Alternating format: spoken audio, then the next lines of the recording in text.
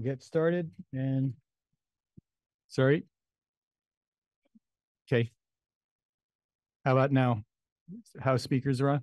Okay, great. Clerk, I think you're up. So I guess rather than swear both of you in at the same time, since it's sort of different media here, I'll swear you in at the time.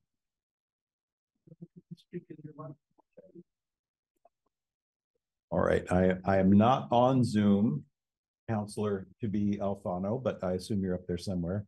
So I will swear you in from the screen, okay? This doesn't get you off the hook for coming and signing the big book, though. Happy to. I have the big book. Okay. So there are two oaths, because Vermont doesn't trust you with just one. I think you have to really mean it. So if you would raise your right hand. Oh, do you prefer to swear to God or affirm under the pains and penalties of perjury? Do you have a preference? I will affirm. Okay. Do you solemnly affirm that you will be true and faithful to the state of Vermont and that you will not directly or indirectly do any act or thing injurious to the Constitution or government thereof under the pains and penalties of perjury? I do. Do you solemnly affirm that you will faithfully execute the office of council member for the city of Montpelier and will therein do equal right and justice to all persons to the best of your judgment and ability according to law under the pains and penalties of perjury? I do so affirm. You are officially sworn. Sworn at. All right. Another one and another one. Yeah, want to like get down in the well. So. Oh, we'll go down there. That's nice. All right. That I can dress with a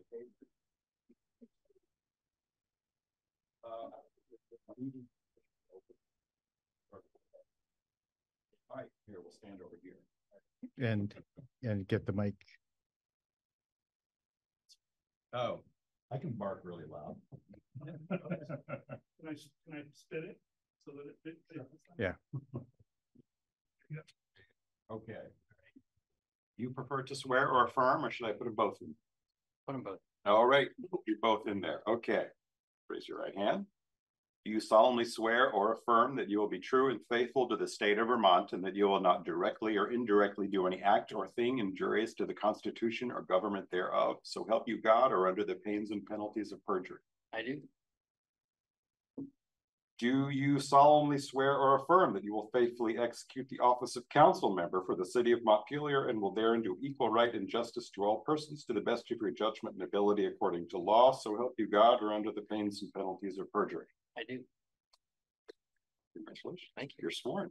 We'll get you in the big book maybe after the meeting so we're not slowing down, because the big book doesn't mean anything. It's just cool. So Lauren and Pellin too? Oh, right. You all are. I could have gotten great. I can also. We can do it individually.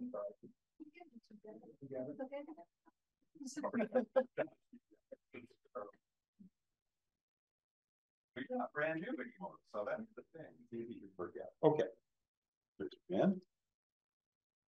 Do you solemnly swear or affirm that you will be true and faithful to the state of Vermont and that you will not directly or indirectly do any act or thing injurious to the Constitution or government thereof, so help you God, or under the pains and penalties of perjury? I do. Do you solemnly swear or affirm that you will faithfully execute the office of council member for the city of Montpelier and will therein do equal right and justice to all persons to the best of your judgment and ability according to law, so help you God, or under the pains and penalties of perjury? I do. I do. Are you all sworn? I think you're both in the big book already. I remember signing that. Are you?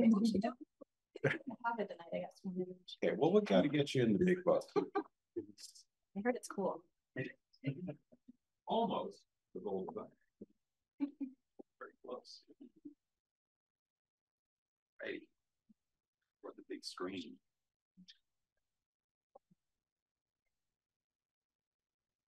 Swear, affirm, both. Affirm. Okay. Do you solemnly affirm that you will be true and faithful to the state of Vermont and that you will not directly or indirectly do any act or thing injurious to the Constitution or government thereof under the pains and penalties of perjury? I do. Do you solemnly affirm that you will faithfully execute the office of mayor for the city of Montpelier and will therein do equal right and justice to all persons to the best of your judgment and ability according to law under the pains and penalties of perjury? I do.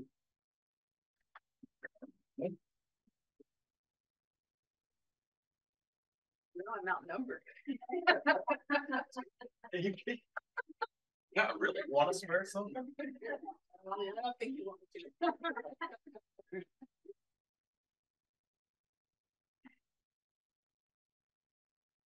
Okay, thank you. I'll call the meeting to order, and we have two members who are appearing remotely, so I'd ask them to identify themselves. I'm Carrie Brown. I'm a counselor from District 3. I'm Sal Alfano. I'm a new counselor from District 2. Great, thank you. Before we get started, I just want to make a couple of comments. I am grateful for the support and confidence that the voters have placed in me.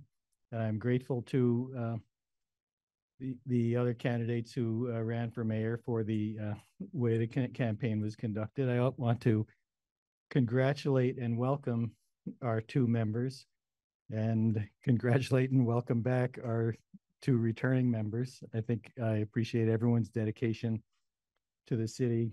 And I also want to appreciate everybody who ran for office, whether they were elected or not. It takes a lot to make the decision to put yourself before the voters, to expose your ideas to the public, and to take the chance that you will either be supported or not supported by the voters. And I think there was considerable amount of interest in the election this year, and I appreciate everyone participating in the process. We've had years where we've had hardly any contested elections, and I think it's very healthy to have people contesting and running for every office to really give democracy a chance to work.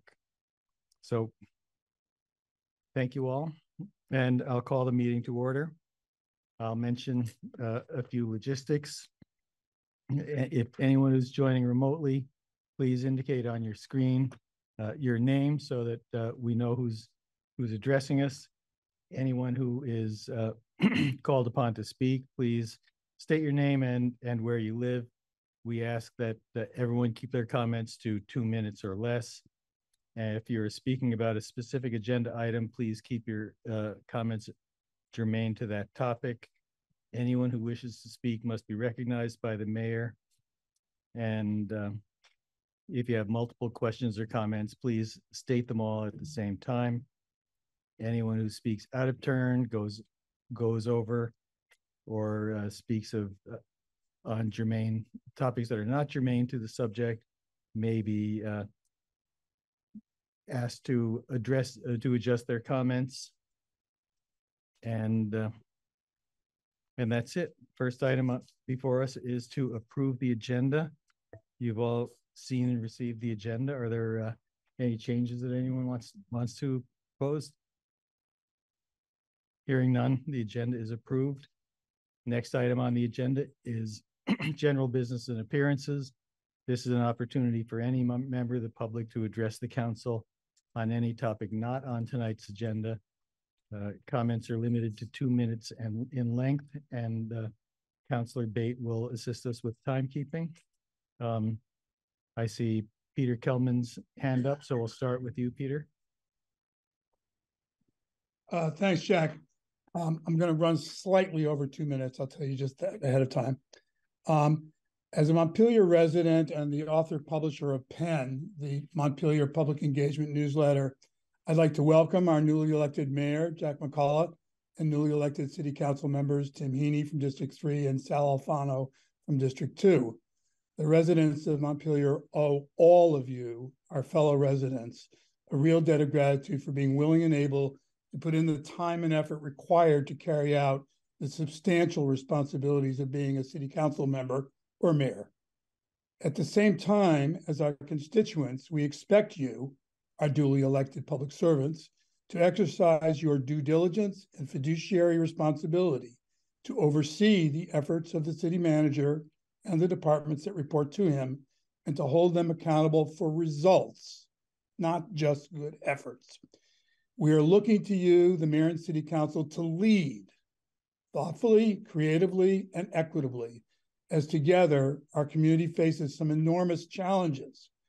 Repeated infrastructure problems affecting city residents, a housing crisis at all levels, especially for workforce and lower income folks, the imminent sales of most buildings on the Vermont College of Fine Arts campus, the evolving plans for the now city-owned Country Club Road site, taxpayer uncertainty about the impact of property value assessments, the specter of significantly increasing homelessness in our community, increasing municipal and school district budgets and their impact on property taxes, and more.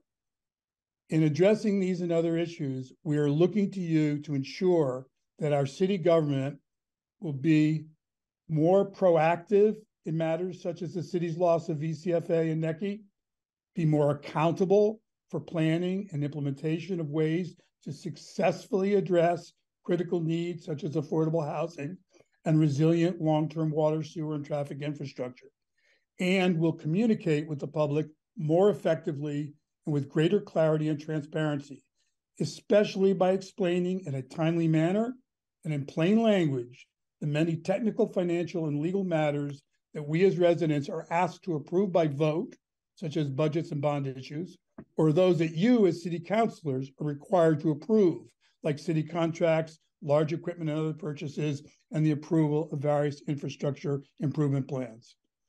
Once again, I want to thank you all for all you do, and hoping that you will lead the city to be successful in meeting the many challenges that we will face over the next several years. Thank you. Thank you, Peter. And you were well within the 2 minutes. Well done.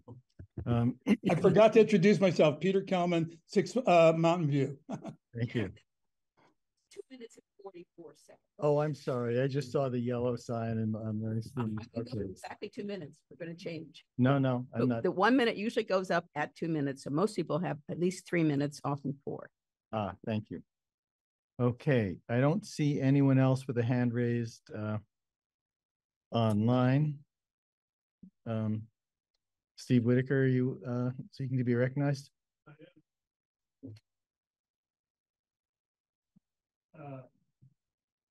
Steve Whitaker, Montpelier. I can't do it quite as nice and polished as Peter, but I wanted to cover some of the same things. You will, especially new members of the council, will see I'll petition to get certain things on the agenda, or requested certain things on the agenda that you may have heard before, but I'm counting on the new composition of the council to begin to hold the manager accountable for those. We have a new mayor who served on the police review committee, who helped suppress the information of the lying, thieving, harassment, and even killing that was swept under the rug and not included in the police review committee report. So those are real serious issues that need to be debated. The public records access issues, the flagrant violation, recurring flagrant violation of the city to public records requests. I'm going to change topic. Engineered by our city manager in meetings that were not open to the public was this effort to dissolve Central Vermont Public Safety Authority and move to withdraw. That has been, even that process of voting to prepare a plan to dissolve and voting has been bungled. So you've got an invalid process going on that is reckless. You've got, I believe that one of the city appointed members told me today that he's going to resign, but Donna and Doug Hoyt have timed out. They're term limited, thank God. They can't wreak havoc there anymore. But there's a need to reinvigorate that council, even if it's only for a time period required to do dissolution, to pay the bills, to manage the money, to manage the litigation. Those cannot be just left to, the manipulations of your city mismanager. You've got to get engaged. You have to understand that we are a member. Montpelier is a member, as is Berry City. And that process has been totally bungled with a conflict of interest to try to entrench or preserve the cash revenue and defeat oversight of the current dispatching operation. So you will hear more about it. I would encourage you to ask and educate yourselves, probably offline. It's less, quote, combative, which I have never been. I've been critical, but I haven't been combative, despite what Digger says. So plowing, ice and snow, we keep moving our cars back and forth, and our public works does not plow. So I'm having to park, several feet into the roadway because, they have a nice warm day and all the trucks driving by on Main Street and they don't plow. So what's up with that? Why are we paying for this service in this department? And why are we moving our cars for this ordinance if you're not going to do your part? And I shouldn't have to say that again and again and again, but that's on you. Thank you. Any other member of the public who wishes to address the council? All right, we'll move on to the next agenda item, the consent agenda. Just really quickly, it was my best intent to get you all minutes and liquor license stuff, but I just was too wiped out the last week. So I will owe you a lot for next time. So we do not have minutes. We do not have liquor license. We so do not have them. Oh my And God. and none of the businesses are facing any trouble by not having their liquor licenses issued. No, there's a whole new process with that, and I actually have to wait till I get money from them before I can approve them anyways. And we're all working. Okay. Okay. So is there a motion to approve the consent agenda? Make a motion, we approve the consent agenda. Second. Okay, moved and second to approve the consent agenda, the only items being items C and D. Any discussion? All those in favor signify by saying aye. Aye. Aye. Any opposed? All right, Can I make a comment? yes. I would just like to thank staff, Bill, and the others who did the loan. It really changed how much we're paying in interest and gives us options to go longer or less time. So it's one of the consent agenda items. I just wanted to not acknowledge we have it because our staff is always looking out for us. Thank you. Okay, next item on the agenda is to elect officers. And the officers we are electing starts with the council president. Yes. I would like to nominate Lauren. I would happily run for that. Someone give me a second. Second. All right. Are there any other nominations? All right. All those in favor of electing Councilor Pearl to be council president, signify by saying aye. Aye. Aye. Aye. Opposed? This could be awkward, but all right. Now, I don't actually have a list. Vice president is next. Yes. Is there a nomination for vice president? I would nominate Donna to be vice president. You're willing to do Second. it? Sure. Oh, sorry. Sure. Okay. Any other nominations? All those in favor signify by saying aye. Aye. Aye. Any opposed? Okay, and now Thank to elect a parliamentarian. Carrie, are you willing? I am willing. Yes, Okay, thank I you. nominate Carrie Brown. Okay. And any other nominations? All right, all those in favor of Carrie Brown signify by saying aye. Aye. Opposed? All right.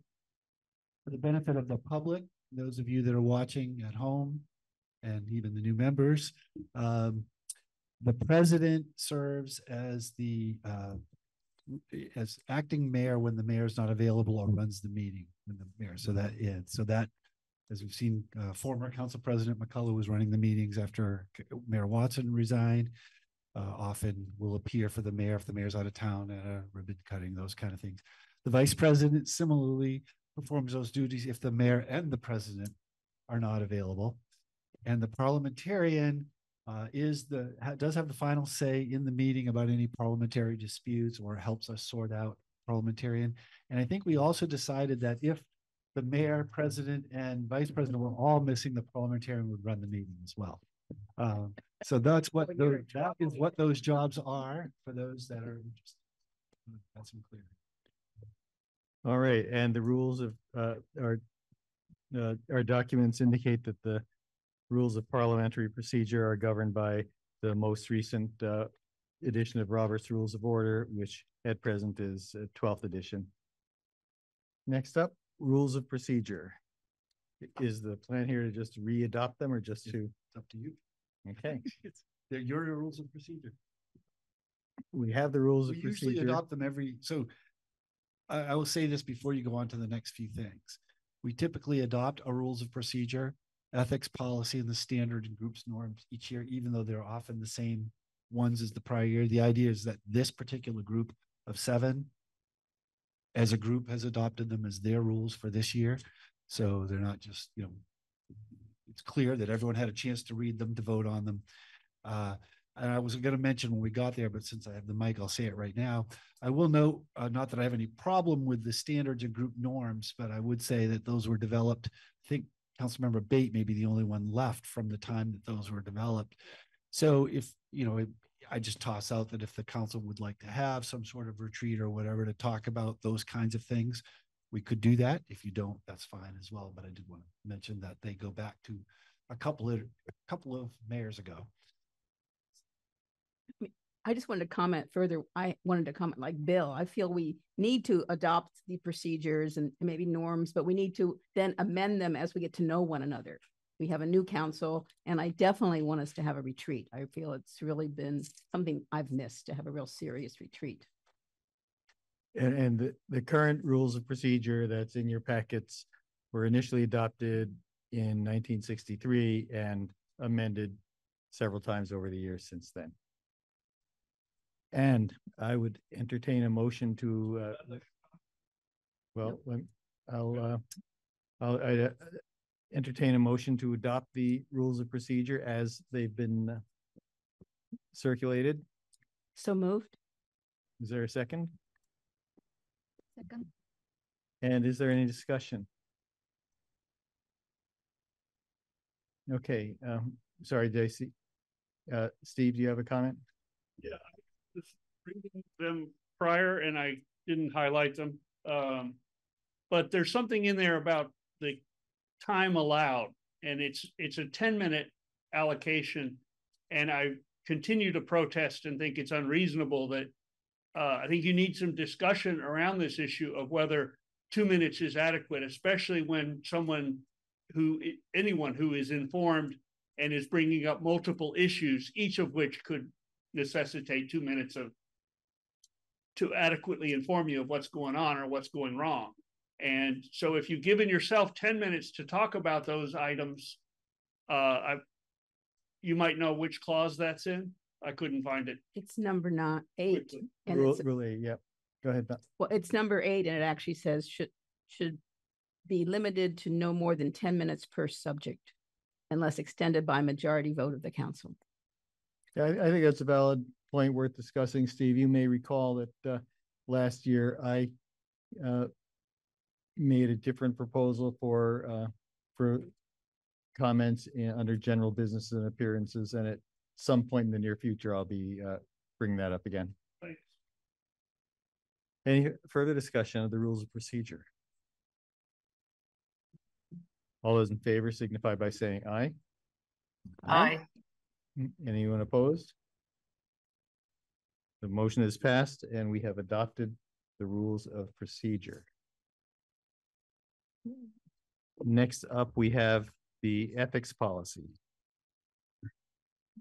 And again, this is a policy adopted by the city council initially in 1999. And generally it's been reaffirmed annually. Is there a motion to adopt this, the ethics policy? I move we adopt the ethics policy. Is there a I'll second? second. Okay. Any discussion? Any discussion among the council first? I see Linda Berger, I see you have your hand up. So I'll recognize you now. Thank you. I'm Linda Berger. I live on Lower State Street. I believe that there's an omission in the ethics policy, which is there isn't any mention about conduct towards the general public.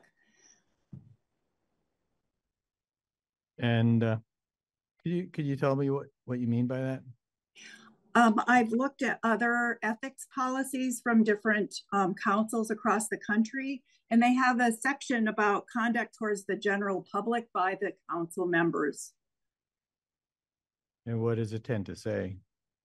It tends to say that the public should be treated with respect. I think it has also to do, I think in our case, it could relate to the amount of time people are given to speak, how they're cut off or not cut off, how the comments or the information that people and the public are trying to present is listened to, or the perception of how it's listened to by the public.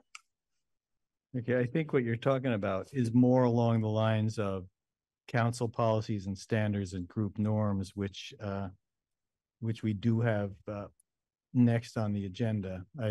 The point is taken, but I think the ethics policy really is intended more towards our ethical obligations as fiduciaries of the Okay. public. It's also addressed, I think, in the code of conduct that was adopted this past year. And actually, we should have put that on the agenda. We'll do that for the next meeting to reaffirm that, because that talks specifically about that. Steve. Thank you, Steve Whitaker, Montpelier. The ethics policy, I think it's easier to talk about the ethics policy now that it's not directly pointed at any council member because of a term limited expiration of, but when you've got a conflict of interest, when the city's council's obligations towards preserving revenue for the city dispatch operation is in conflict with a effort to create a regional, fair, equitable, transparent system, you need to acknowledge that conflict, or the members do. And because to just continue to ignore and pretend it doesn't exist is corrosive. It actually corrupts the process. And this is what has crippled Central Vermont Public Safety Authority, is not only mismanagement in the by the officers, but this idea that we're trying to preserve working for two bosses. Work for a boss that says you got to get rid of this thing. You know, Brian Pete put it in an email 6 or 8 months ago. We're going to try to dissolve CVPSA once we get this grant locked in. But also the falsities that are in the town report that were representing the events of recent years for Public Safety Authority, that can't be allowed. Nobody vetted that for truth. You just took somebody's word for it, and nobody, even other board members, could have told you that's not true. That's not true. I've been talking to the Department of Public Safety, and there's many things that are not true in that. So how do you resolve the ethics of your own behavior? The ethics of saying that, we didn't violate a public record law. I'm going to sweep it under the rug. That's unethical, especially for an attorney. So I'm raising these issues because you need to really examine and police yourselves and do it publicly and in a transparent way. But acknowledging these ethical conflicts is the place to start. Thank you. Thank you. When I read the ethics policy, one of the things that strikes me is that the definition of a conflict of interest really is whether a public official has a potential to receive either a direct or indirect financial benefit from the from any action coming before the public body and any action that the public official might take. And it hasn't come up maybe at all in the time I've been on council, or just a very few times. I just caution people that there are two sides of the ethics policy. One is clearly we're not allowed to take action that has a potential for directly or indirectly financially benefiting us. But also I caution people to not be too quick to say you have a conflict of interest, because anytime you recuse yourself, that also means that the people do not have the benefit of your participation in the decision. And so those are both parts of the both considerations for ethics questions. Is there any other discussion before we vote on the ethics policy? Hearing none, all those in favor? Wait, I'm sorry, I have one clarifying question. Oh, sure. Yep. Do I understand that boards and commissions are also under the ICMA Code of Ethics? So I could jump in. You can answer that. Boards and commissions follow the city's ethics policy. The ICMA Code of Ethics only applies to the city manager. That's an International City Managers Association. It's a code of ethics for city managers, and I try to apply it to our staff. But that have nothing to do with the council or other commissions. But yes, boards are subject to the ethics policy. Just to give an example, if you're on the development review board and you or your neighbor are proposing an improvement to your property, you couldn't vote on your own permit, that kind of thing. Thank you. You're welcome. All right, ready to vote? All those in favor signify by saying aye. Aye. Aye. Anyone opposed? All right, we have readopted the ethics policy. Next up, we have our statement of standards, general policies and council policies and standards, and group norms, which was adopted first in 2017 and revised once since then. Is there a motion to adopt these? So moved. Second? All right, moved and seconded. Is there any discussion? I have one suggestion, and it's in line with what Donna just said. In the list of group norms, in the lead up to the election, I received communications from, in the last several months, I received communications from people saying that they may not have, they might have sent us emails to members of the council and not gotten prompt responses. And I think that people are entitled to expect that if we're going to respond to what their concerns are. And so I would suggest that we add a statement that we would strive to respond promptly and respectfully to communications from the public. Everybody willing to add that? It all depends on how you define prompt. Life has a lot of challenges. Yes, and that's why I didn't say within 48 hours or any fixed term. Yeah. I would say respond. The prompt just makes me think, oh my heavens, some weeks. Yeah, I hear you. Yeah, I haven't been perfect on doing this either. I don't think anyone is, so. Okay, so we okay with adding that? Can we see it in written? I can't hear you. Can we see it in written form before saying yes or no? Is it? Yeah, is it okay? I can get it to people next time. Okay, yeah. Yeah, we'll take this up Thank next you. time. Okay. Next, we're to, But we need to vote on the one that exists. we just wait until next time and then we'll have, Okay. yeah. Without objection, we'll lay this on the table. All right. Committee assignments. You all have the list of the current committee assignments for members of the public who are watching. One of the things that comes with being on the council is serving on a whole range of committees. And so the time we spend here in the room is not all the work we're doing. And with a lot of turnover, what I've noticed is that there's a lot of committees who don't have any council representatives now because they're gone. And this is the current list, Kelly?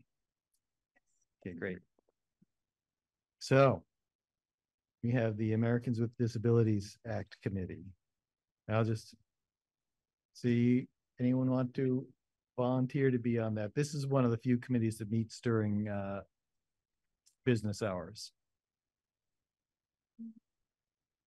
Can we just say the ones that we want first, then we can decide which are left?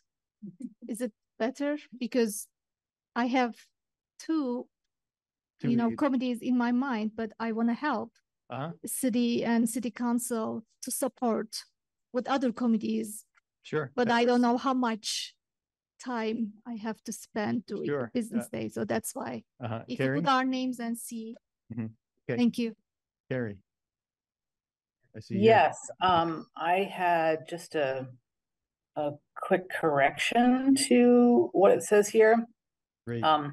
So it has me on the Montpelier Alive board, which I do not believe that I'm on that board, and it does not have me on the housing committee, which I am on.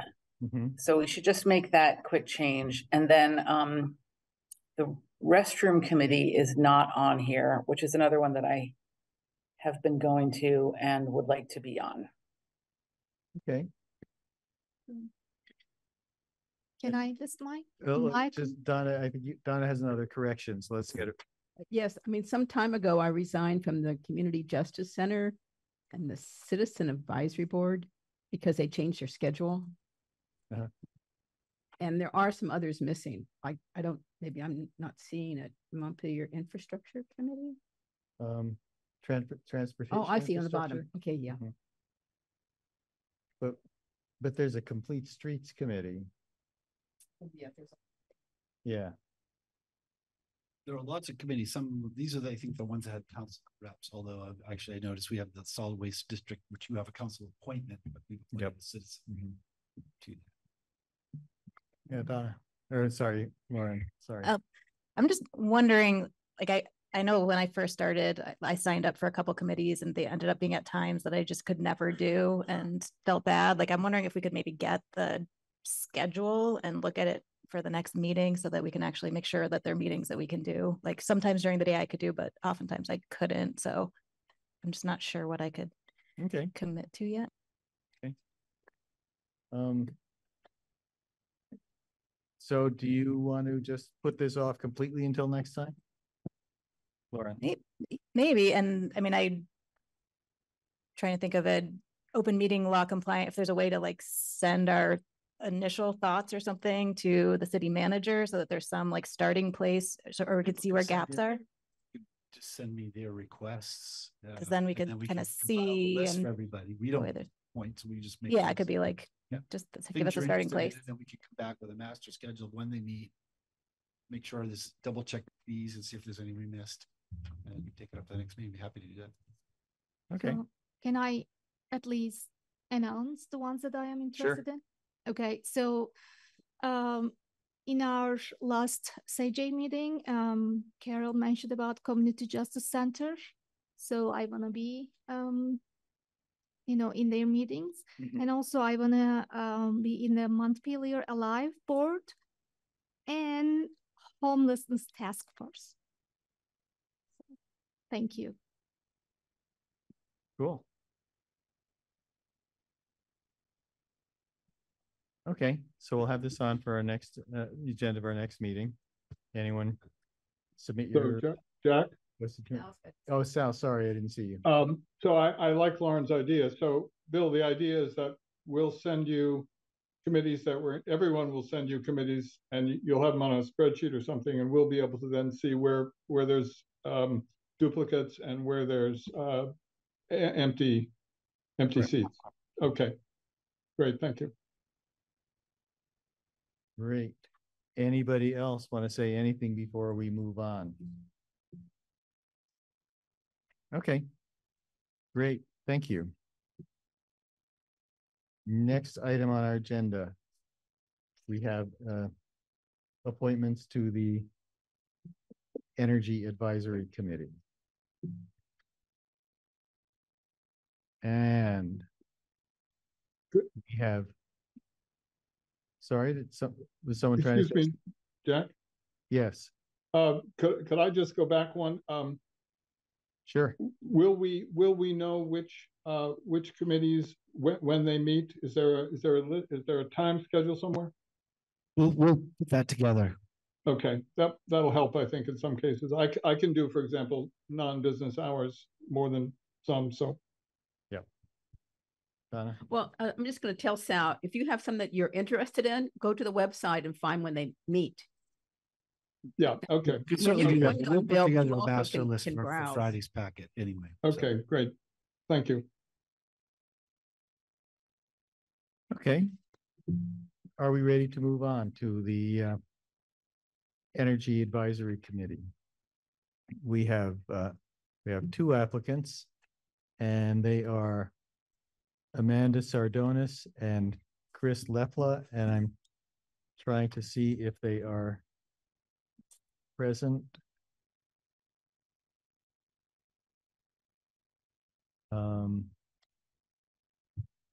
I am not. I'm sorry, there's a different name listed on the agenda sheet, a Casey Dean.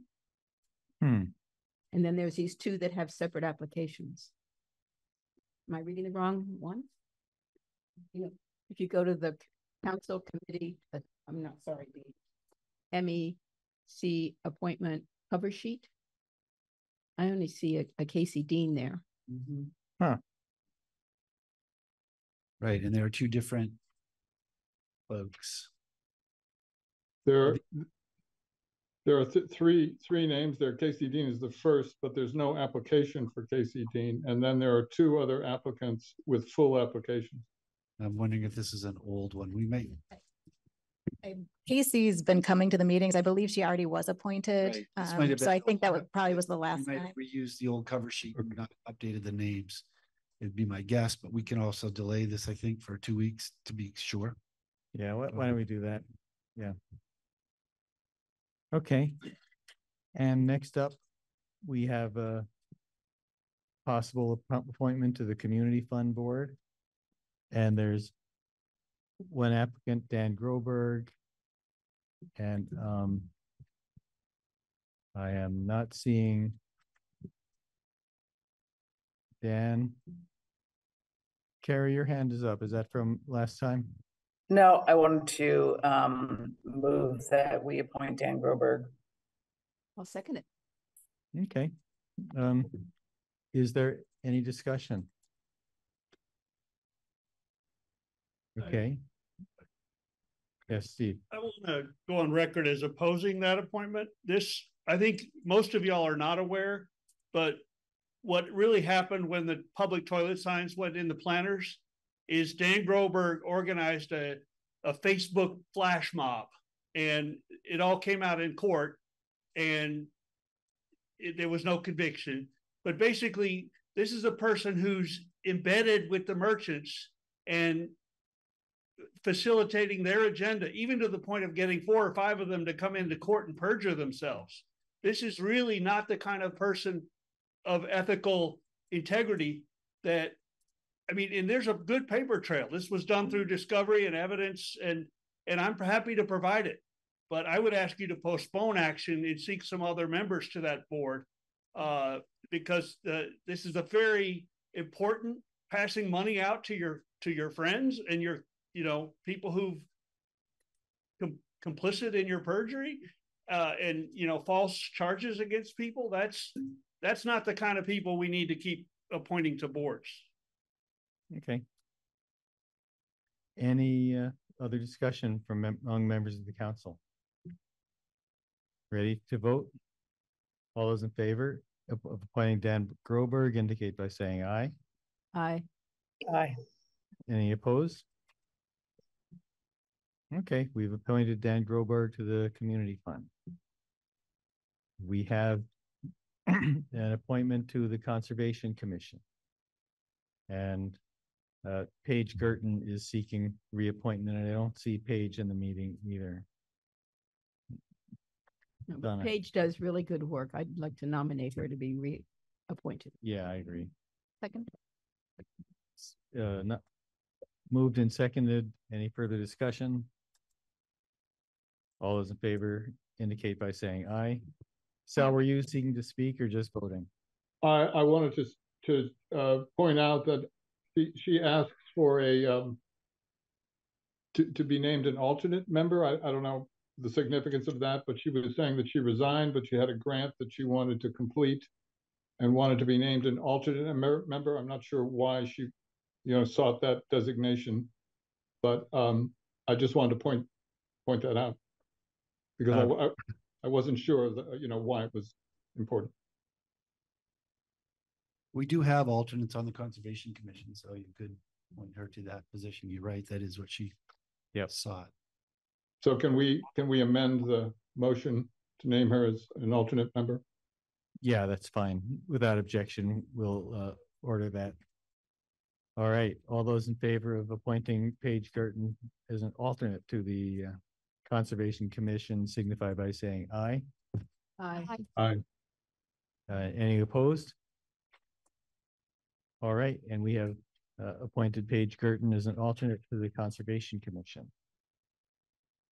Next on the agenda is the presentation for City Council orientation.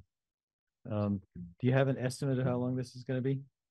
Could be a long time, but at 8:30 we'll stop. Yeah.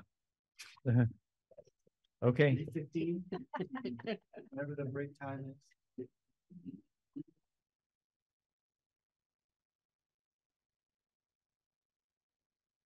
Yeah, it looks like it could be a long time, but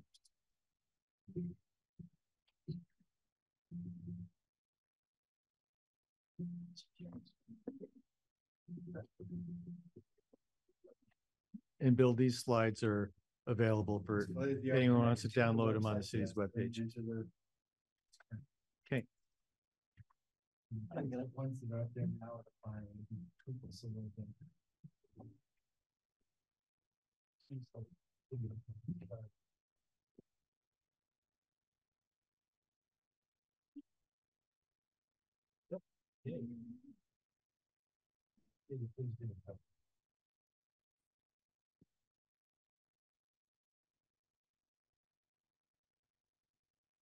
Showing up on the screens. Yep. Yes.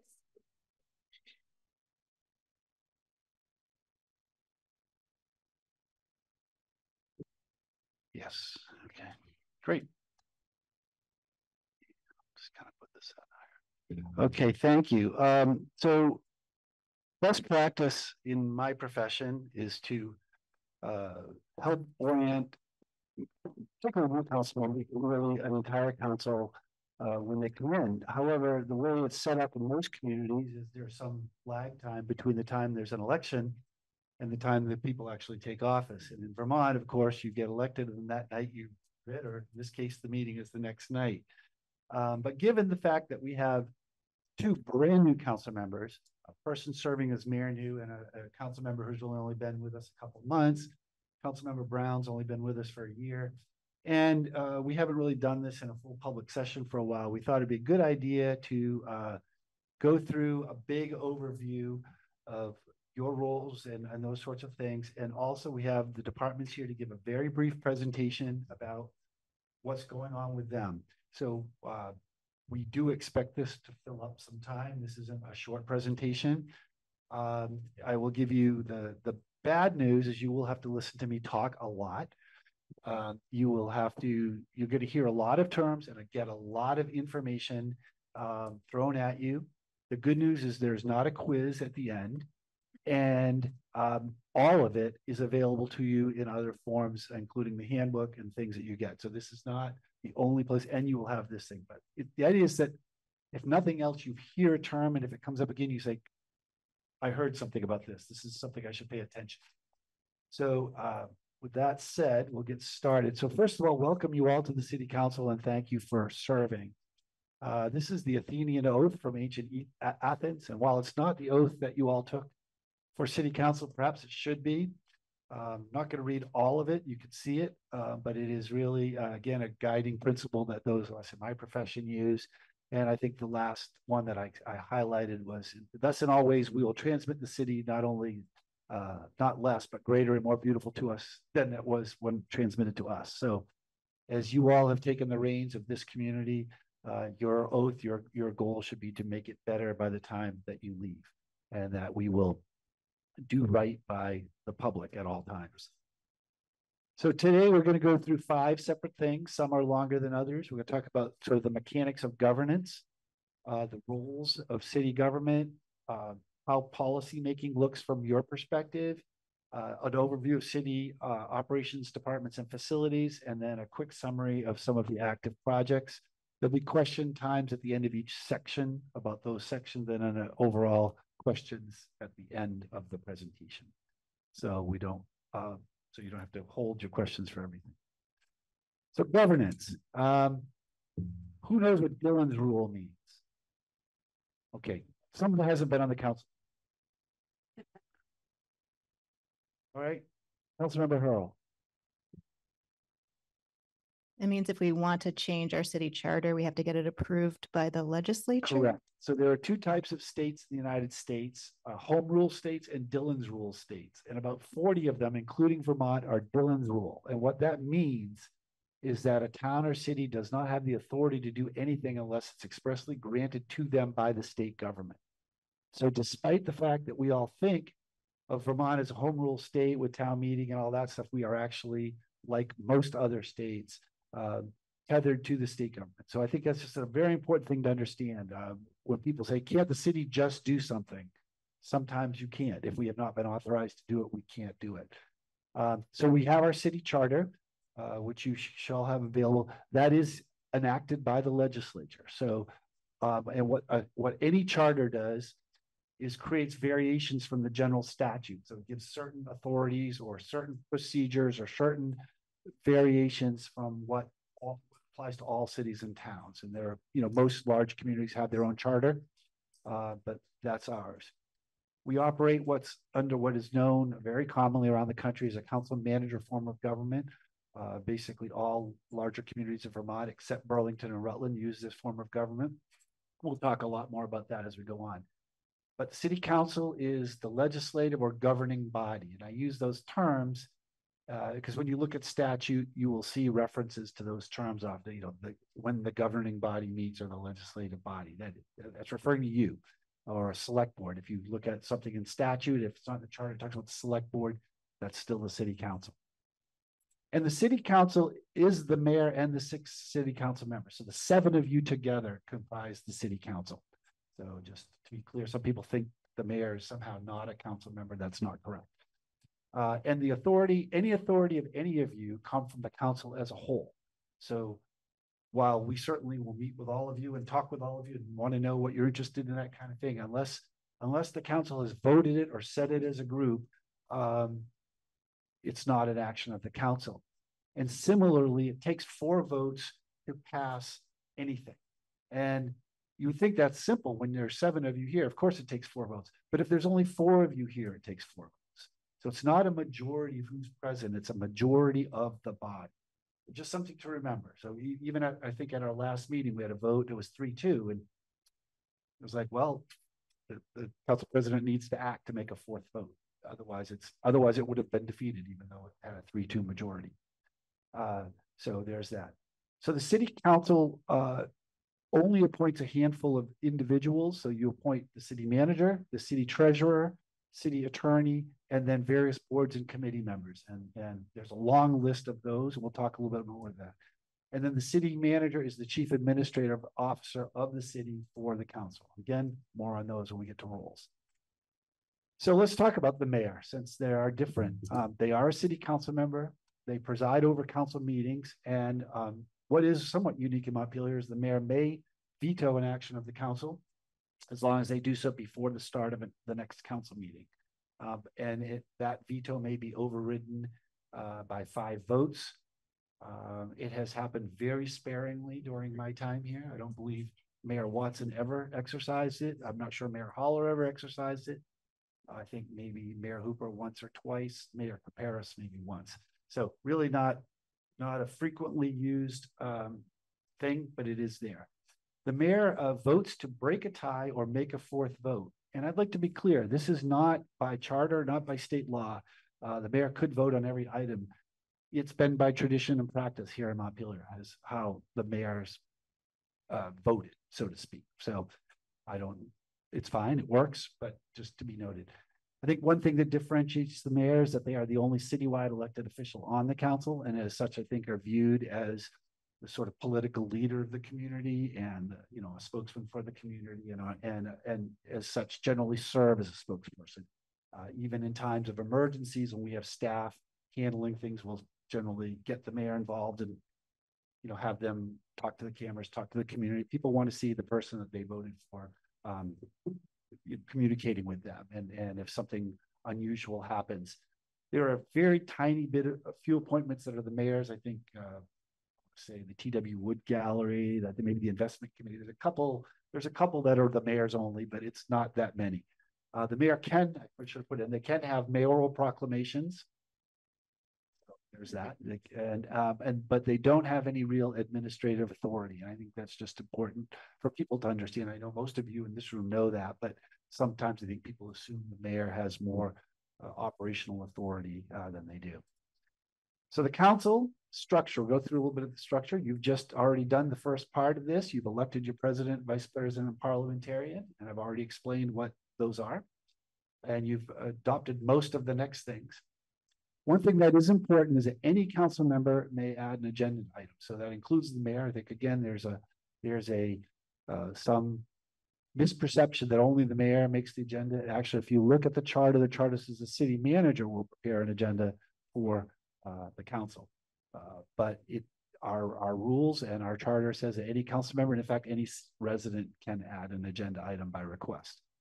So the council may create committees, subcommittees, and or appoint a council rep to other committees, and also establish a charge and deadline for committees. That's often how the council does work. So they'll say, we're going to create a task force, or we're going to create a group. This is what we'd like you to do. Here's the deadline we give you. This is the report we'd like to see in such time. Typically, the regular meetings of the council are on the 2nd and 4th Wednesday of the month. That does change from time to time. It typically changes at the holiday season because the 4th Wednesday is usually the night before Thanksgiving, and the 4th Wednesday in December is usually right around Christmas. So we often move those to the 3rd. Typically in the summer, we drop at least one meeting in one of the months, and sometimes 2, depending on what's on our docket. And sometimes just because of people's schedules, we will choose to change. But generally, it's the 2nd and 4th meeting. You will get a weekly memo on Fridays from my office, from all the departments, talking about issues that have happened, various activities, status of certain activities. And at the end of it is sort of a laid out schedule of upcoming council meetings so people can see at least the tentative schedule for items that are coming. And it's usually 2 or 3 months out, so people can see what we're thinking of what's in the queue. And obviously, any of you are invited to communicate with me at any time if you have any questions about that. And then the council engages in annual strategic planning. And I'm going to talk about that later, so I'll let that go right now. So we're in the middle of a council meeting now. This is kind of a typical council meeting. So we will start, you get the weekly memo and the agenda by email on Fridays. That comes with cover sheets. We'll talk about that. We then go over the provisions for remote or hybrid meetings, which Mayor McCullough did already.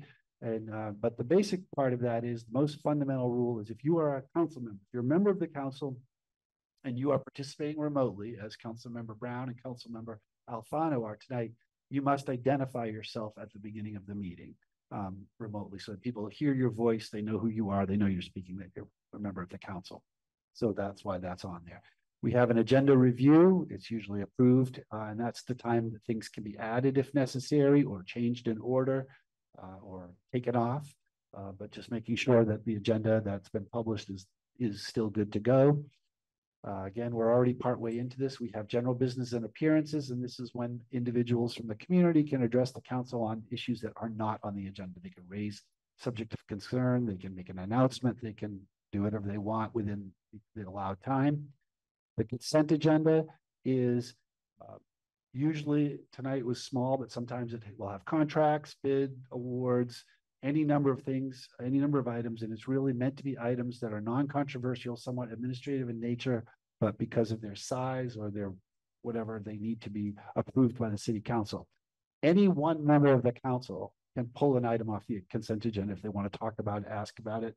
So it's there for convenience. It's not there to avoid anything other than use our time wisely in a meeting. Urge you to, if you do have real detailed questions on a consent agenda, we appreciate it if you can get in touch with me or our staff early so that we can either be, we can either answer your question for you or be prepared to answer it at the meeting. We don't mind if you want to take it off. That's your right. It's really a nice courtesy if the mayor calls me and says, Bill, I'm going to pull item C off the consent agenda. Can you be prepared to speak to it or have your staff prepared? And that way you get the answer you want, public gets to hear it, and so there's that. Public hearings.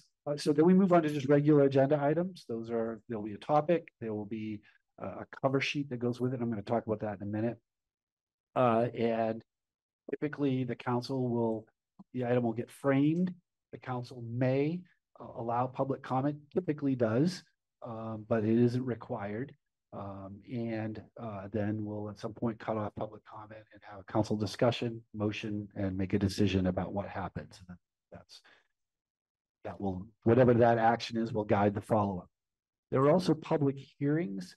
There are certain, some grants require them. We have them for the budget. We have them for bonds. Ordinances require public hearings, zoning, those kinds of things. So those actually require a specific part where a public hearing is opened and the public can speak and offer their comments. And typically at that point, the council just listens to the public comment and then closes the public comment section and then goes on to the council portion of the discussion. At the end of the meeting, we have what's called council reports, and each of you will be given the opportunity to say whatever you want, really.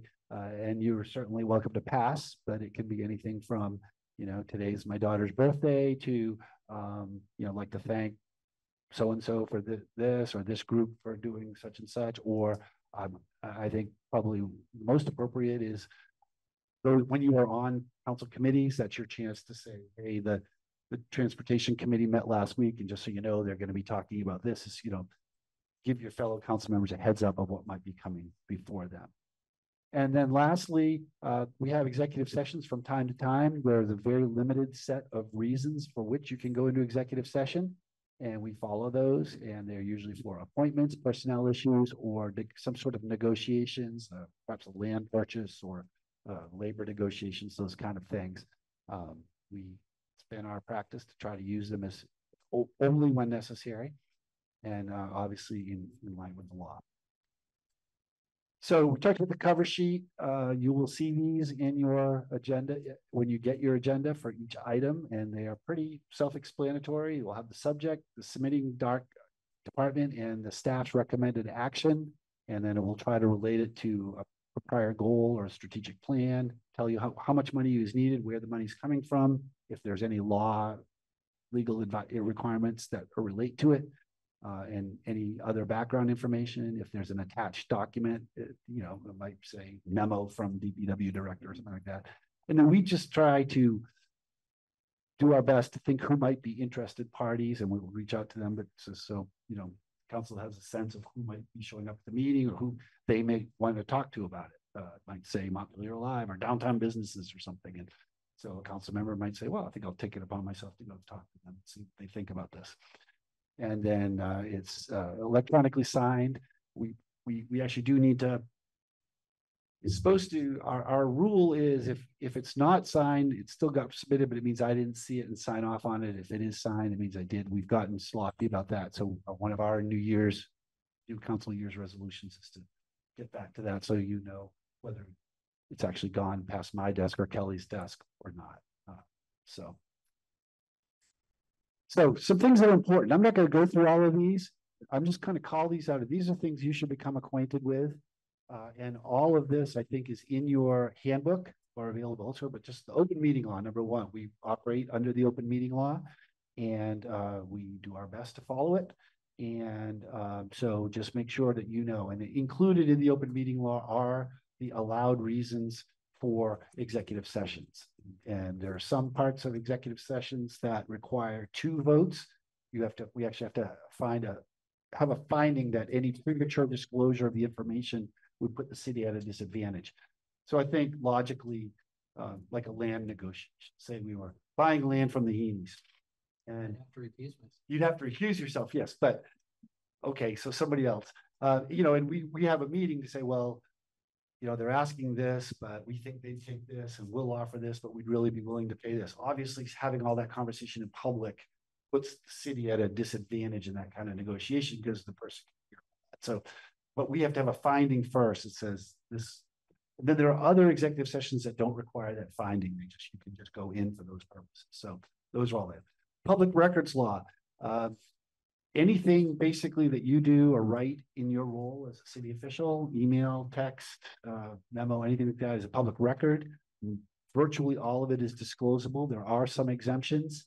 But I think you should start with the assumption that you're creating a public record anytime you do that. There are rules for providing public records.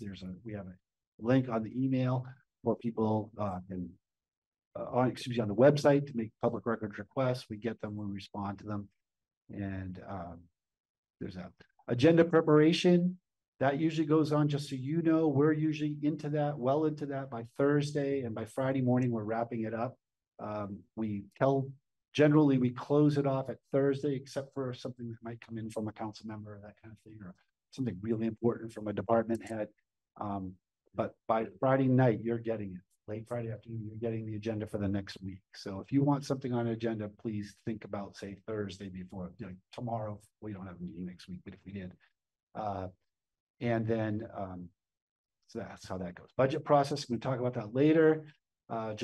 And knowing the annual election town meeting deadlines, there are certain things for deadlines for the budget, certain deadlines for charter changes, certain deadlines for different things that you might do. So just know that those things exist. You don't need to, we have a year now, and we'll brief you on that again when the time comes, but just be aware that there are things. You can't just call a town meeting vote for next week. 30-day warning period and public hearings and all that.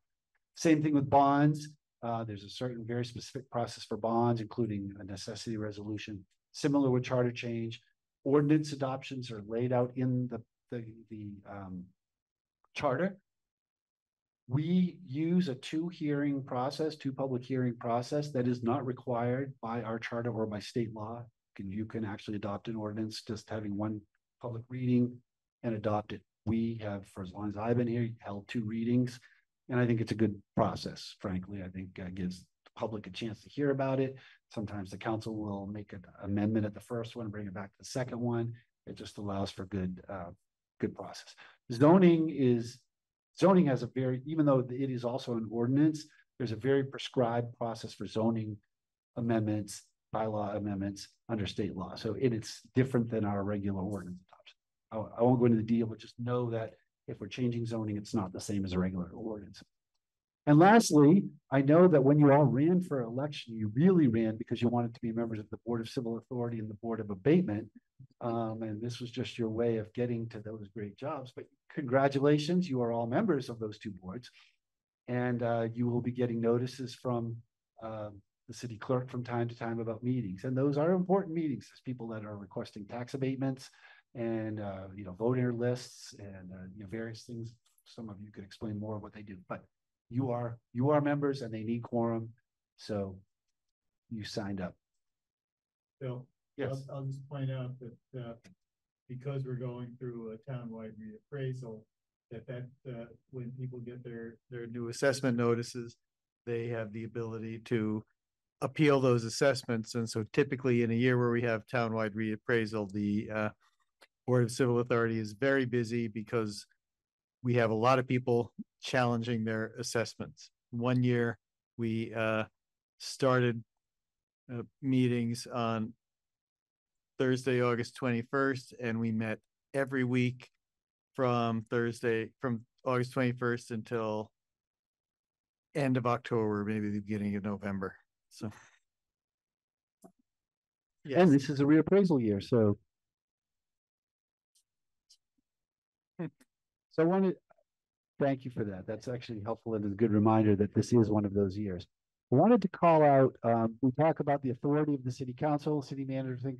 There are certain positions and groups that have some independent authority, even though they fall within the city government structure. So I just wanted to call those out. Again, I won't go into huge detail, but the city clerk, so there's some that are elected. So there's the city clerk who is in charge of elections, land records, licensing, that sort of thing. And you don't really have any say over them other than budget. They are an independent entity. I guess the only real control you have is amending the minutes that they prepare. The Cemetery Commission, likewise, and I know Patrick will talk about this more, they are separately elected and separately chartered. The Parks Commission is part of the city charter, but they are independently elected and are given charge of sort of managing the parks. However, they don't have the authority to enact ordinances concerning the park. So there's often interaction there where they want more teeth in a park rule and they might come to the council. So there is some overlap there, but they do have a fair amount of independence. And then as the Board of Civil Authority, Board of Abatement, I just mentioned, they have very clear authorities because it's not just you, it's also the justices of the pieces that are a part of those boards as well. So those groups have authority that are not just the council.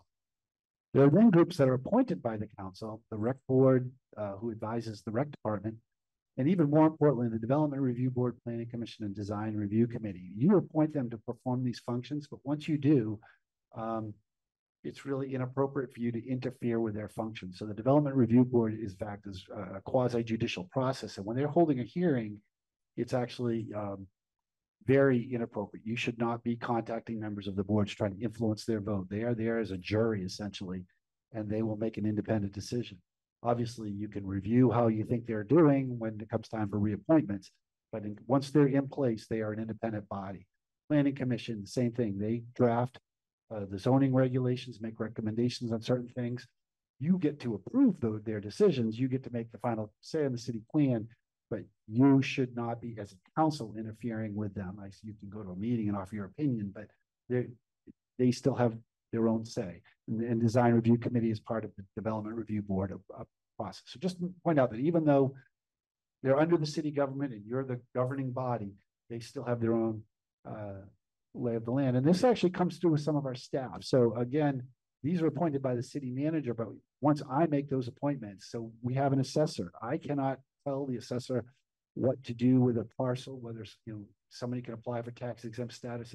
The assessor makes an independent judgment based on the statute.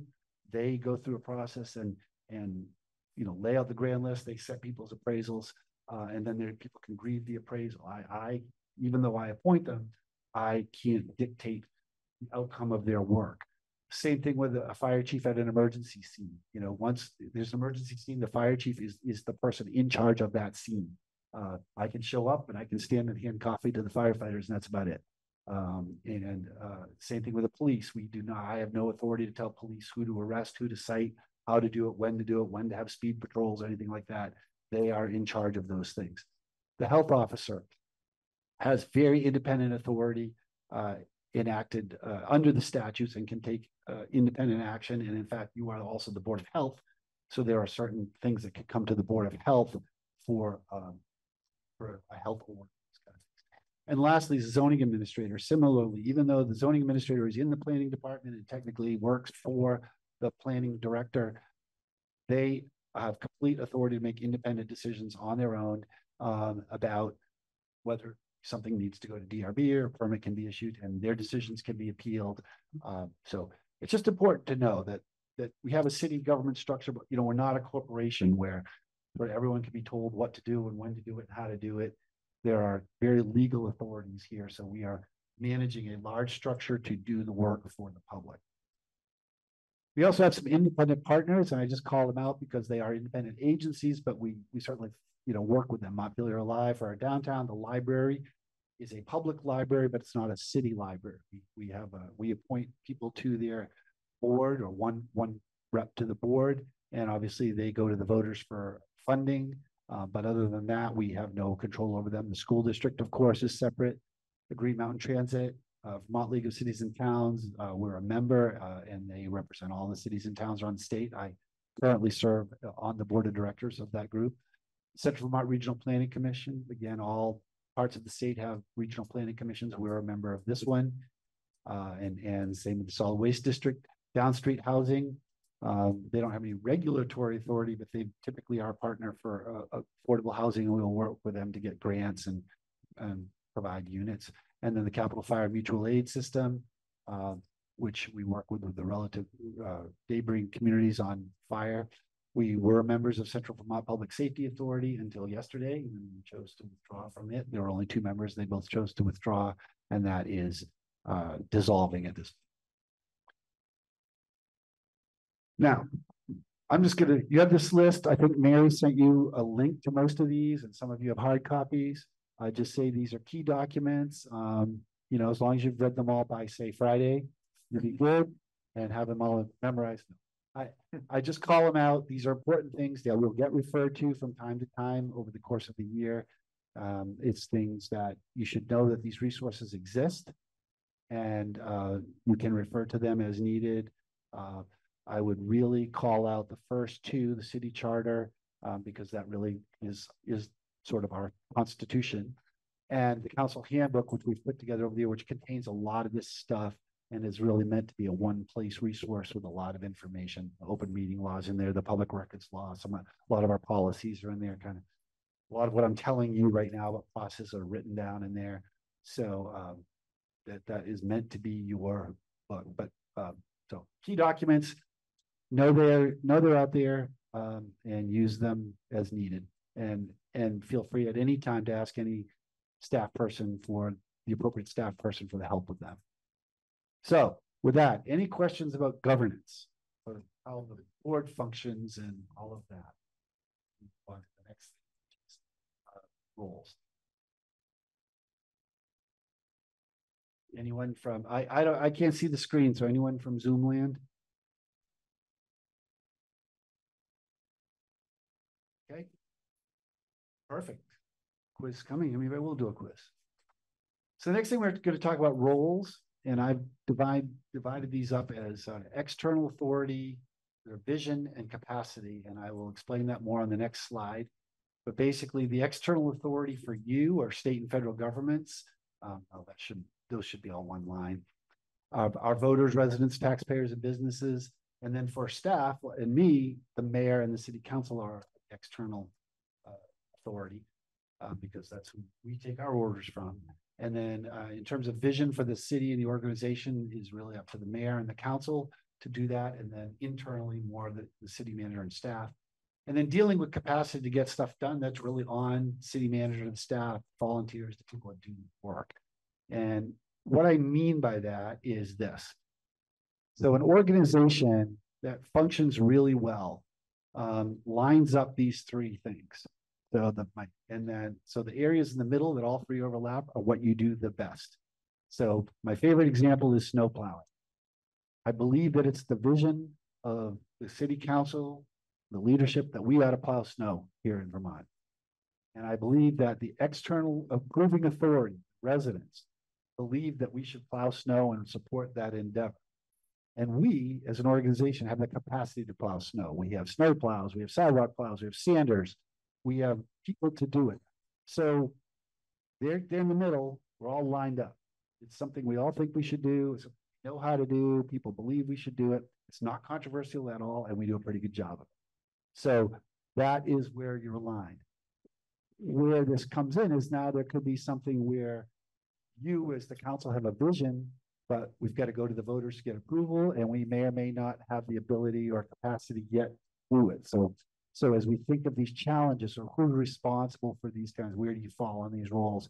And as we deal with these problems, you know, or it could be there's something we could do and people want us to do it, but the leadership doesn't want to do it. They don't have the vision that we should do it. So I think sometimes as we sort through some of these problems, it's good to just take a step and say, is this an authority issue? Like we could do this, we just don't have the approval to do it, or the state doesn't allow us to do it, or gee, we all want to do it. The voters want us to do it. We just don't have the people. We don't know how to do it. We don't have the capacity to do it. So just a kind of a snapshot of how to look at that. So as you go back to,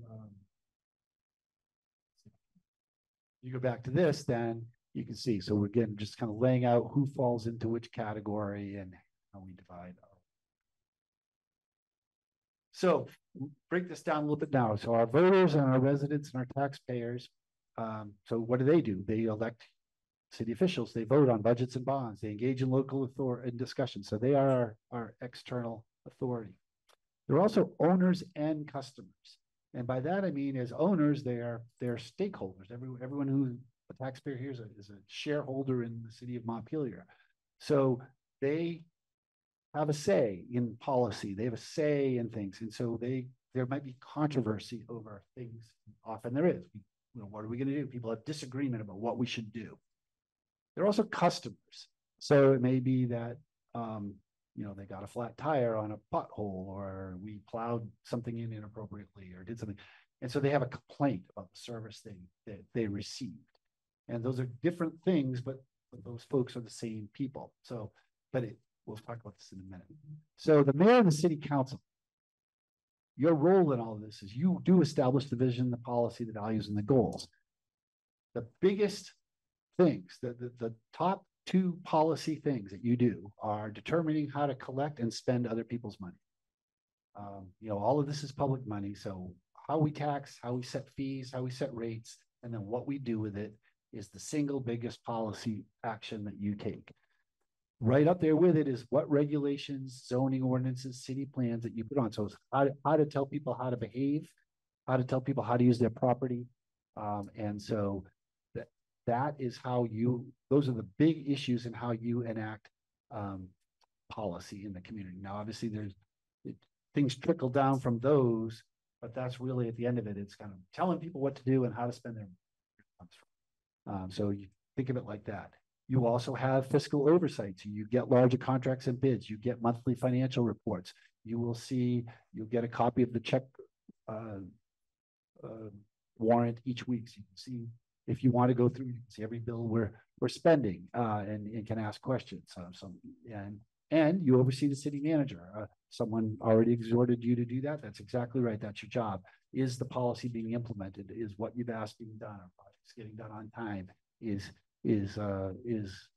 that vision being happening?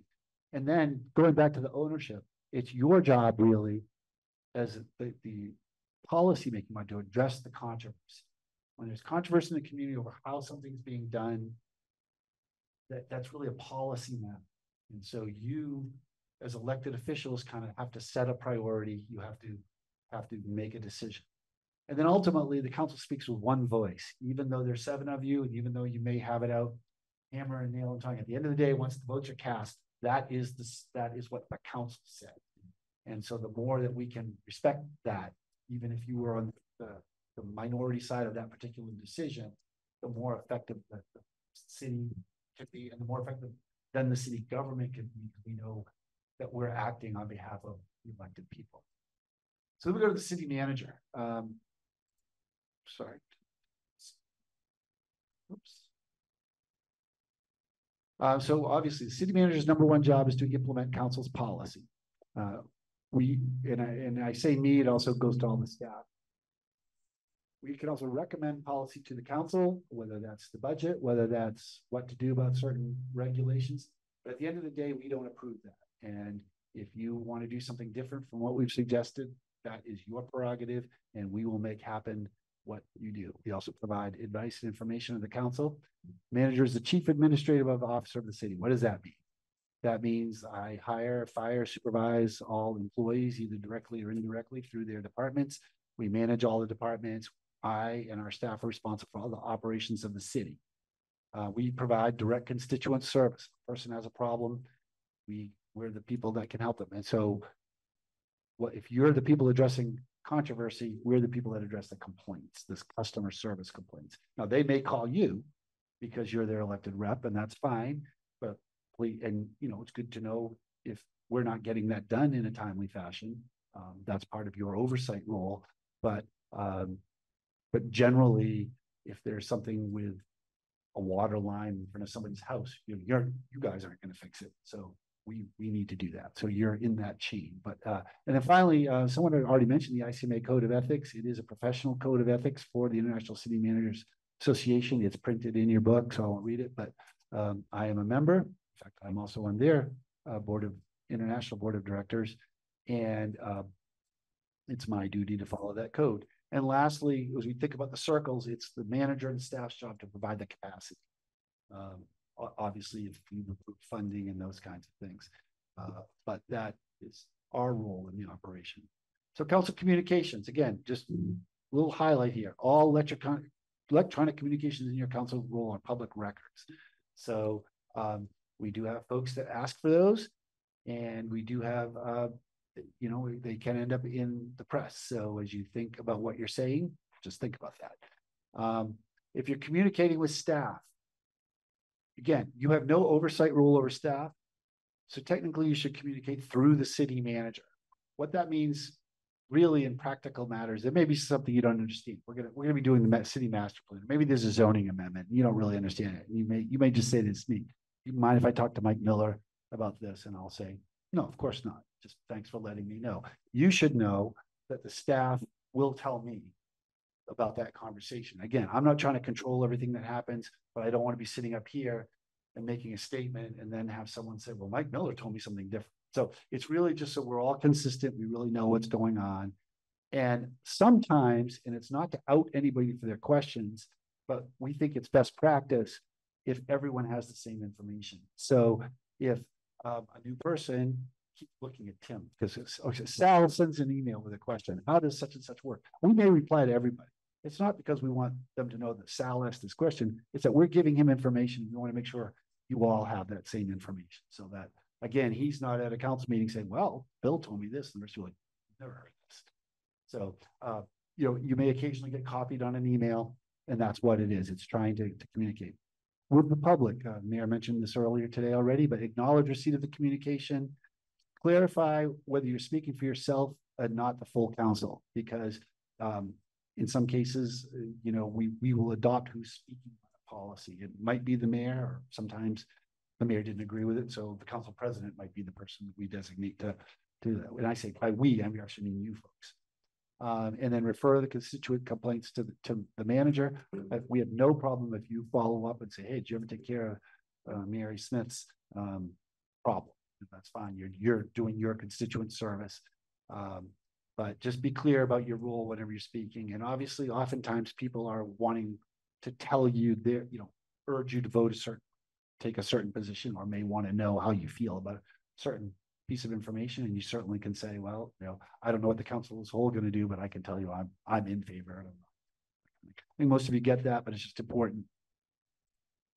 So any questions about roles? Financial oversight piece. I just remember my old school board days, but so in the school board, we had a treasurer who reviewed all the disbursements and all the checks, and that was the person who came to the board. So is that what happens here, or is everyone here supposed to look through that? No. So actually, you appoint the treasurer. Charlotte is the treasurer, and she reviews all of that. You approve. You will sign. It usually comes around. You will sign the warrant thing.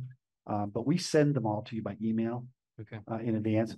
Some council members look at them really diligently, others don't. The other thing we'll do is we send out the most, I want to say it's either 5,000 or 10,000. Any checks above a certain amount, we'll flag that just so people can see the really big ones. And as you might imagine, that's holdover from Scott construction days of, big check. Mm-hmm. Give someone a chance to say, hey, what's this for? That looks funny. But no, I don't think anyone's expecting you to look at every transaction in detail, but it's there if you want to, and I think it's pushed it out for the public to see. And you also get the monthly. You'll get a monthly financial statement. Okay, so you'll get a monthly budget update, and then quarterly a bigger financial statement. And usually, and those will be on the consent agenda, just to acknowledge that you received it and that you had the opportunity to look at it and ask questions if you choose to. Some people choose to raise them in a council meeting. Other people just will come in and say, hey, why are we spending this much? Different, we've had,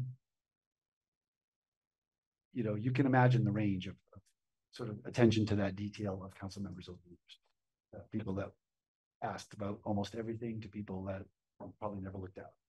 But it's there, and it is your responsibility, or at least as part of your role, is to provide oversight. Thanks. Oh, of course. Any other questions? All right. We don't have time, Donna. Okay, I still have time. Check it on your time. So we're talking about policy decisions. And so sometimes I got this, I stole this from somebody else. But if you think about policy decisions like an airplane ride, so you choose where you want to go, you choose when you want to get there, and you choose how much you're willing to pay. So I want to get somewhere tomorrow. I want to be first class, and I want to get nonstop. I'm willing to pay top dollar. Or, well, I want to get there, but I don't mind if I have 4 stops and I can get the cheap and I'll, take the red eye or whatever. So I think that's a lot of what it is. What are we trying to do? What's our goal for when we want to have it accomplished, and how much are we willing to spend? Or if it's a regulatory thing, how much are we willing to impose? So, and what's the outcome we're trying to get from it? And I think that's really where you're at. Continuing with the airline analogy, airplane analogy, excuse me. And again, you'll have this available to you, but it's a good, you can kind of see that this goes from the high level where the city council is really the prime people. What are we trying to do here, folks? What are the most important things we're dealing with? Okay, what are the goals we're going to do? What are the action items? And as you see, each time staff's getting a little more involved, and then you start, okay, the council's identify these things, and then the staff would maybe draft up the plan and oversight, bring it to the council, adopts and says, yeah, that's what we want to do. And then they become projects. And then we're really managing the projects. You're maybe getting an update on how they're going, approving the major contracts, those kind of things. But at that point, once you've said we're going to do East State Street, you're not really, out there doing the engineering on East State Street.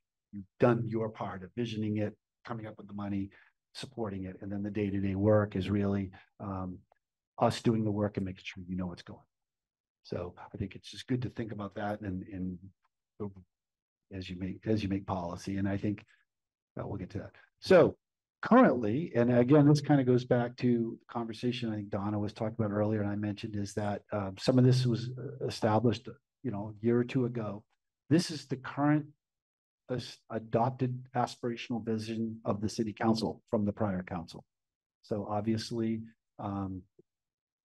if you all would like to, and this happened during the strategic planning process, so we could do it then if you want to do it at some other point. And it's just a statement, and then other things fall from that as we go into it, and that leads to the mission. Basically, we want to be a leader in the state by providing excellent services that align with community priorities through proactive communication public. So it's kind of state we want to be really good at what we do. We want to match up with what the community wants, and we want to make sure we're open and communicating about it. Again, that was adopted by the last group. And then lastly, these were the core values the city council adopted. Again, up for change. All of these 3 are all up, for change, but the dignity of worth of all people is recognized. City government will be transparent and accountable. All city activities will be conducted in a highly ethical manner. Innovation is encouraged and rewarded. Diversity, equity, and inclusion in the organization are essential. Climate change is real and proper preparation must be made. City will be financially responsible with public money. City employees are respected, treated fairly, recognized for their commitment to the community. Those the core values.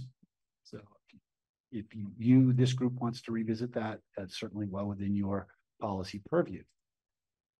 Then the current strategic plan sets major goals: improve community prosperity, provide responsible and engaged government, create more housing, practice good environmental stewardship, build and maintain sustainable infrastructure, and improve public health and safety. And then under that are a list of specific initiatives, projects. They get more specific as you go down. Urge you all to look at the strategic plan. It's available online. You have access to it. And again, you will get a chance to weigh in on this. Last year, we just did kind of a tweak update to it. But I would think this year with such a big change in the council, we're going to want to do a deep dive to make sure. And in fact, on the next agenda, we tentatively plan to go over this to see if this particular strategic plan still resonated with this group, or whether we wanted to get into that sooner rather than later. And that does, and I mention this only because that drives kind of what shows up on the agendas. And it drives how we make decisions. You know, I can be a better manager for you if I know what your priorities are. If something comes up and I can say, yes, let's do that because I know that's council priority. You know, I don't have to wait 2 weeks, get it on the agenda, so that's what you want. So clarity is kind in that case. So the more we have to work with the council speaking with one voice, then the better we can do our jobs.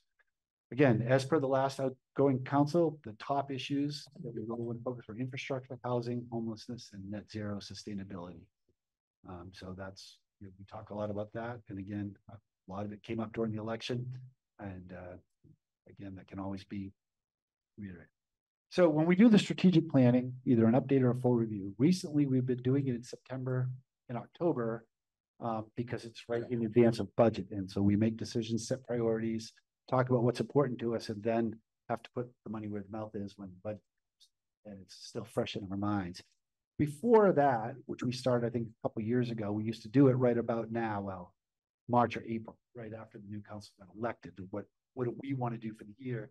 Part of the problem is you don't have the funding to do it until the next March. So in some cases, so it always felt like a bit of a lag, but it's your plan, so we can do it whenever you want. It's often facilitated with an outside facilitator, not always. And it's the iterative process between council and staff, you talking about your vision, what's important, what your priorities are, what your goals, and staff, you know, and sometimes staff has particular projects they want to get done that meet those goals, but you might not know about them. So it's a chance to hear about those, and also maybe get a reality check about what can and can't be done, or what a reasonable time frame is. So try to, and then it establishes the goals, initiatives, actions, steps, and is adopted by the council. So it is the council's plan. It's not staff's plan, it's not the city manager's plan, it's the council's plan. And then what we do is we take that plan and we lay out really council agendas for the whole year, for the next 6 months at least. This needs to come back. This report is due. They're going to want an update on this activity. And you also get quarterly reports on how, and they're online for anybody to see. We have a software for this where you can see the status of all these activities. So to the extent that you are holding us accountable, we try to provide that information for you. And the quarterly reports are issued. And it all really comes down, so the budget process. So this follows that. So once we've set the priorities and strategic plan, obviously the goal is that the budget matches your priorities. That's what we and staff is trying to accomplish. That could be anything. So it could be certain things you want to get done. It could be certain financial priorities. You don't want the tax rate to go, only want it to go in inflation or whatever targets you set. That is a policy goal as well. And then there's also, so we want to accomplish all these things, but we want to do it within these fiscal complaints. It's back to the plane, right? How much do we want to pay to get to where we want to get when we want to get? So we usually start in October with some preliminary budget projections where, you know, they're very rough, very conservative, but you kind of get a worst case scenario of what it might look like. And then we ask you for any guidance that you want to give us. What's important, what isn't, what do you want to do? Some years we get very specific guidance, other years we'll wait and see. So it's really up to you how you choose to do that. We then prepare the budget in November. You'll hear this term, so I just threw it out there. We call it Budget Congress. A few years ago, we changed the way we did the budget. We used to always do it the old-fashioned way, where everybody submitted their budget to the city manager. We sat down and worked through it. And then department heads would complain about why they got cut and somebody else didn't get cut. So one year we said, well, let's do it together. So now we all get in a room and we do the budget as a group, and we make group decisions. And it's a beautiful thing to see. It's not easy, but when we leave, and you can ask any of the department heads about their opinion, and I hope they give you an honest answer, whether they agree with me or not. But people really understand what other department's needs are and why certain decisions are made. And they will often, we've had people say, hey, I can't ask for this because I think you need that more. So when it comes to you, it really is a result of that group process. You get that budget in December, then you hold your hearings in December and January. And again, those can really be as many or as few and to what set of detail and review that you want. It's at the end of the day, you're approving the ballot budget for going on the ballot in January. So it's got to be, the process has to be what you want to make you feel comfortable that you're comfortable putting the council's name on it for vote. And then the residents vote on the budget first Tuesday of March, and then the budget begins July 1st. So that's how the strategic planning leads into the budget process, either immediately or with a few months lag, but that's still linked. And it all leads to the big question, how do you want to use your 100 hours? And I say that because if you look at roughly 2 meetings a month, 3 or 4 hours a meeting, there's a little few more, it comes to about 100 hours a year, more or less, that you as a group are sitting in this room or a room making policy decisions. That's 2.5 work weeks in a whole year that you have to deal with all of these problems. So part of this is to help you sort out what are the most important things that are on your table that you're using your time efficiently every 2 weeks, sitting here till 9:30, 10 o'clock, being criticized and getting suggestions from people and trying to make decisions about very important issues and getting yourself informed. So that's what the strategic plan is really for, is putting a lot of upfront time to say, these are the most important things that we want to put our time in. And that when it comes to the budget, how can we most effectively use our budget deliberation to see if it's getting us where we want to be? So there's no good answer to this, but it's the open-ended question for you. So any questions about policy?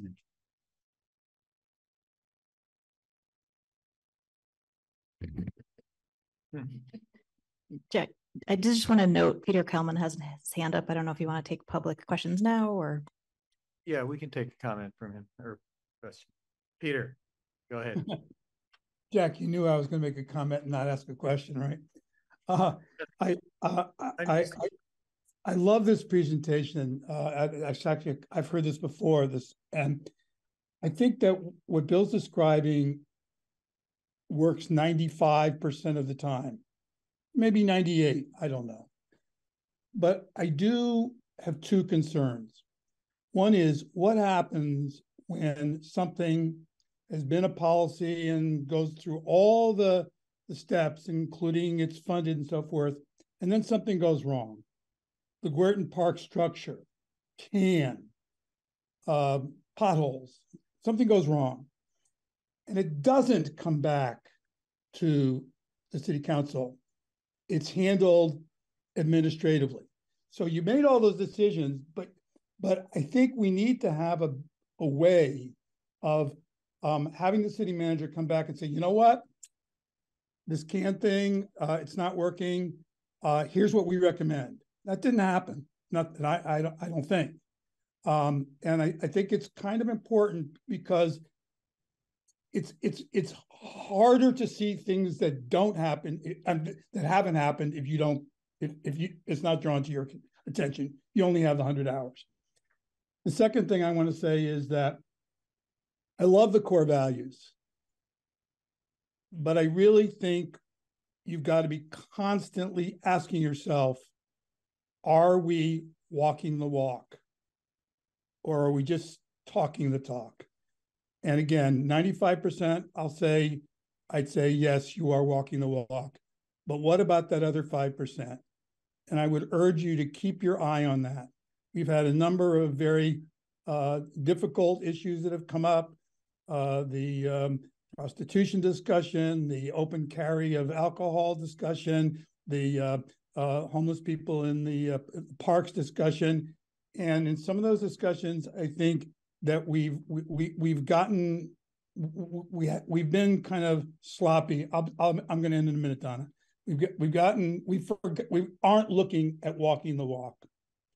Okay, so those are the 2 things: walking the walk, and what about those times when things that the city council said they wanted to do, it didn't work. Bring it back. Thanks. Thank you, Peter. Okay, well, this was, yeah, Well, that's fine. Very briefly, please. Yeah. Very brief. I'd ask you to look at the state statutes for the Department of Finance. Former Senator Polina got an amendment put in there that requires engaging with the public, having a meaningful public process in budget development. What you're doing is there's a built-in inertia here. We're working off of last year's budget and priorities.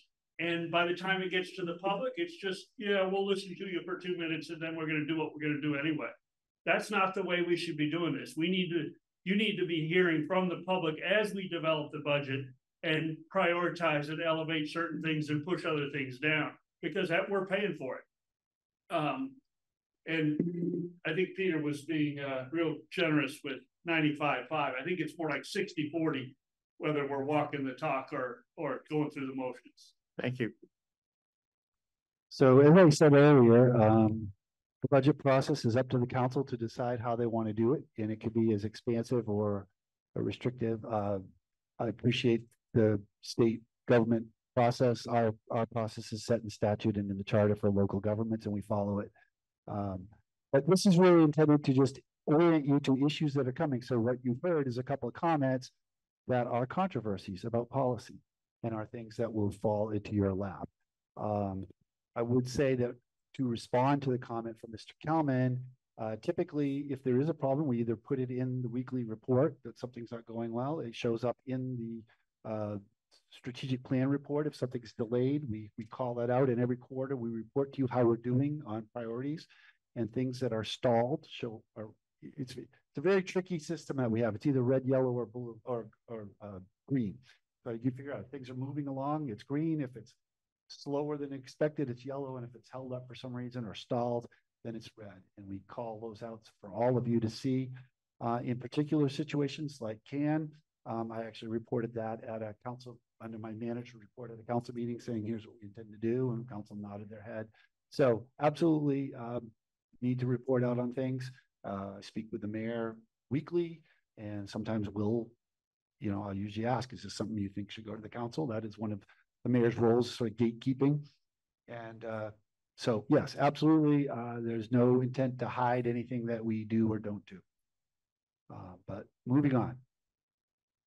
So now we're going to move into, so if you'd like to take a break, this would be the time to do it, because everyone here is going to give hopefully a 5-minute or less presentation about their department. Lauren. I just wanted to note Linda Berger has her hand up online. I know you can't see it. Let's so take if we wanted to take her. We can take, yeah. Linda, go ahead. Thank you. I just have an observation. I've been attending a lot of school board meetings, and it's more visible that that board has an oversight role than what I observe or my impression from watching the city council. And I don't know if that has to do with different open meeting laws or understanding of open meeting laws, but it's just, as an observer, it's just been interesting. That's all. Okay, thank you. I can respond to that very briefly, Linda. They have the same open meeting law that we have, and we have a veteran of the school department. But there are some difference in statutes and the way things operate. For example, the school board actually hires employees. So they approve contracts for employees. They make final decisions on principles and those kind of things. That's not the case under a city manager form of government. So that's just an example where they're actually much more involved in specific things. They handle cases of student discipline sometimes. They have a huge, don't get me wrong, I mean, God bless them, everyone's kids, and they have a huge responsibility, but they are a single operation entity. They do schools. They're not, whereas the city, we're doing police, fire, public works, planning, zoning. We are sort of a much wider range of things than the school. So therefore, I think the council needs to set priorities amongst all of those things, and where they to spend their time sort of running each of those departments. We'd be meeting daily, not twice a month. So I think those are very fundamental differences. And as I said, the laws for school boards are different than the laws for cities. Thanks, Bill. Okay, break time.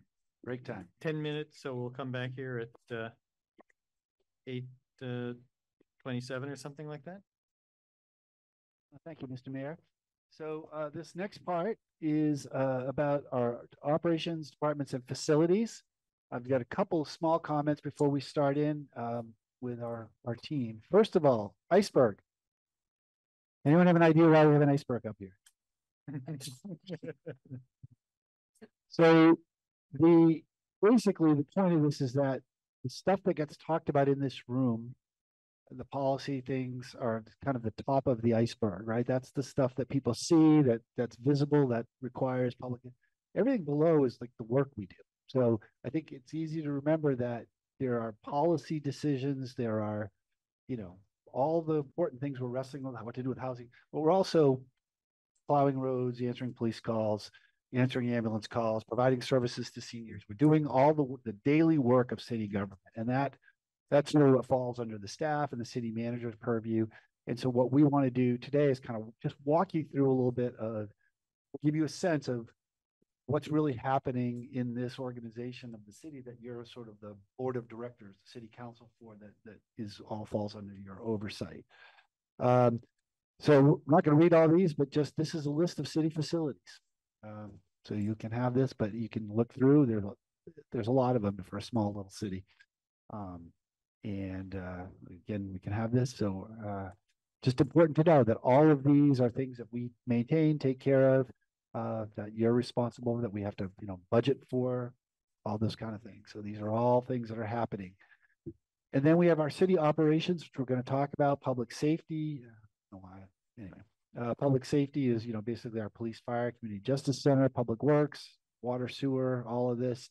Community, again, they're going to go through all these, but these are the basic areas of city operations that we're providing, and you're going to hear from everybody in detail, I think, except the city clerk, but I'm sure he'd be happy to freestyle if you need to.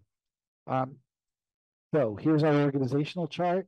As you can see, the voters elect you, they elect the city clerk. You then appoint various committees and the manager, and then you can see how each department lays out. This is in the budget. This is online. Again, it's in your book, but just gives you a sense of the operation and the organization that you'll be hearing about. And so we'll start with the city manager's office. You know me, Kelly, if you haven't met Kelly Murphy. She is our assistant city manager and handles a lot of the day-to-day detail. This is an opportunity. I'm not going to spend much time on our office because we've already talked a lot about what we do. I will note that we do have a communications person. We have Mary. We provide admin support to the city council. So to the extent that you need it, or we're responding to people on your behalf. So Mary Smith, you will hear from a lot. Evelyn Prim is our communications person, and right now Chris Lumber, our sustainability coordinator, is in our working out of our office as well.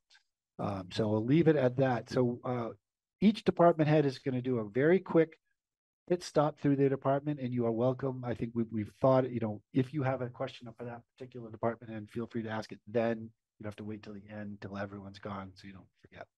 So we are going to start with the new kid on the block, our latest person, our finance director, Sarah LaCroix. That made her go first as a guinea pig. Hi, my name is Sarah LaCroix. I'm a certified public accountant, and I'm the new finance director for the city. Here's our org chart. The finance department is made up of 8 employees, including the human resources director, who you'll hear from after me. Go ahead. I've provided a brief synopsis of the mission, but the mission of the finance department is to ensure that all resources of the city of Montpelier are managed and accounted for in an effective and efficient manner, that all financial records are presented in a timely, accurate, and meaningful format, and that all staff members work towards continuous improvement and professional service. We oversee the city's financial matters and maintain the accounting records for the 24 active funds. And responsibilities include, but are not limited to, budget preparation, compliance, billing services, accounts payable, and payroll processing. Sarah, before you move on, could you say what it means to say we have active funds? What is a fund in that terminology? So like the general fund and the water and sewer fund, there are other funds that the city has that account for the accounting operations. So that's what the funds are. We have 24 of them that are reported on in the audit report. Thank you. Helpful. Okay. As far as key issues go, I felt it was important to note two financial policies. These are the fund balance policy and the debt management policy. I've again summarized some key important pieces as they relate especially to the percentages that have been adopted for the minimum unassigned fund balance and then the debt ratios. I also will provide monthly updates of budget actuals to the City Council, and that is on next meeting. There will be another budget actual report. But congratulations to everybody who's new on the council, and I look forward to working with you. Okay. Thank you. Thank you. Any questions for Sarah? No? Okay. Tanya. You may recall we've talked about Tanya recently during my review, because she's one of the department heads who almost never is at a council meeting because she's doing all of her work internally. So happy to give her a chance to show off for you. I would like to congratulate all of you and thank you all for your willingness to serve the community. My name is Tanya Chambers and I'm the Human Resources Director. A large part of my role is focused primarily on employees, which is why you don't see me here. I work hard to build valuable relationships with them in an effort to help them express their needs and concerns. An organization's workplace culture has been one of the top priorities among younger job seekers, making sure that we as an employer can provide a positive work environment that includes coaching, mentoring, and internal promotions, as well as trust and leadership and an empathetic approach are among my priorities. Another important role of mine is to manage the employee compensation and benefits package. As indicated in my slide, work and life balance is one of the ways that the city has taken a more flexible approach with staff by allowing flexible hours, consideration to 4 10-hour days, and remote working whenever possible. It is an ongoing effort to strategize new ways to keep the cost of health insurance down, which is also an annual task that I share with other employees here at the city. And lastly, prioritizing employee engagement. As highlighted in my slide, the quote reads, engagement equals increased morale, and increased morale equals engagement. From the point of onboarding to recognition of an employee's hard work, investing in our employees in all ways possible is crucial to the success of the city. Questions for Tanya? But on HR philosophy, you don't get many shots at hers. Take it while you can. Although you will, the new folks, you will be meeting with Tanya to fill out your W-2s because you do get paid. Yes, there is pre-employment paperwork that must happen. I would ask, well, like, what are your top two? What do you find the top two issues with employees? So I would say before the generous increase in the budget to allow for higher wages, I would have said that finding employees who actually want to apply to the city for the amount that we can pay them would have been one of the top. And to find the right people for the right seat, which is taking that right from you, but that is also one of the top priorities. And then also, I would say making sure that we can provide them with the benefits that they would seek at a cost that we can afford. Any other questions? Okay, thank you. Okay, so Carol from the Community Justice Center, I think, is appearing remotely. Is that right, Carol? Yes, yeah, I'm here. Okay. Hi, everybody. I'll start off by just saying, giving you a list of what our programs are. So we are grant funded by the Department of Corrections, and our programs are, we have restorative justice panels. We do a restorative outreach program for people who've been affected by crime. Circles of Support and Accountability, which is part of our offender reentry program. We do transitional housing. We have a conflict assistance program, which is basically mediation and facilitation, helping people resolve their disputes. And that includes in-house consultation and referrals. So we also have services for other departments within the city with the conflict assistance program. We do our own volunteer recruitment and training. We do community education and community forums. And we have 2 classes that we run. One is called Parenting with Respect, and that's for men whose children are DCF involved. And then Alfred co-facilitates a revisions program, which is a domestic violence awareness program. So there are 4 of us on staff, and you can see the breakdown of the staff. And like I said, we get our funding from the Department of Corrections, so we're a net neutral department. And we do get a lot of in-kind support. The city supports us by providing our offices for us, all of the fiscal management of our budgets and that sort of thing, which we're incredibly grateful for.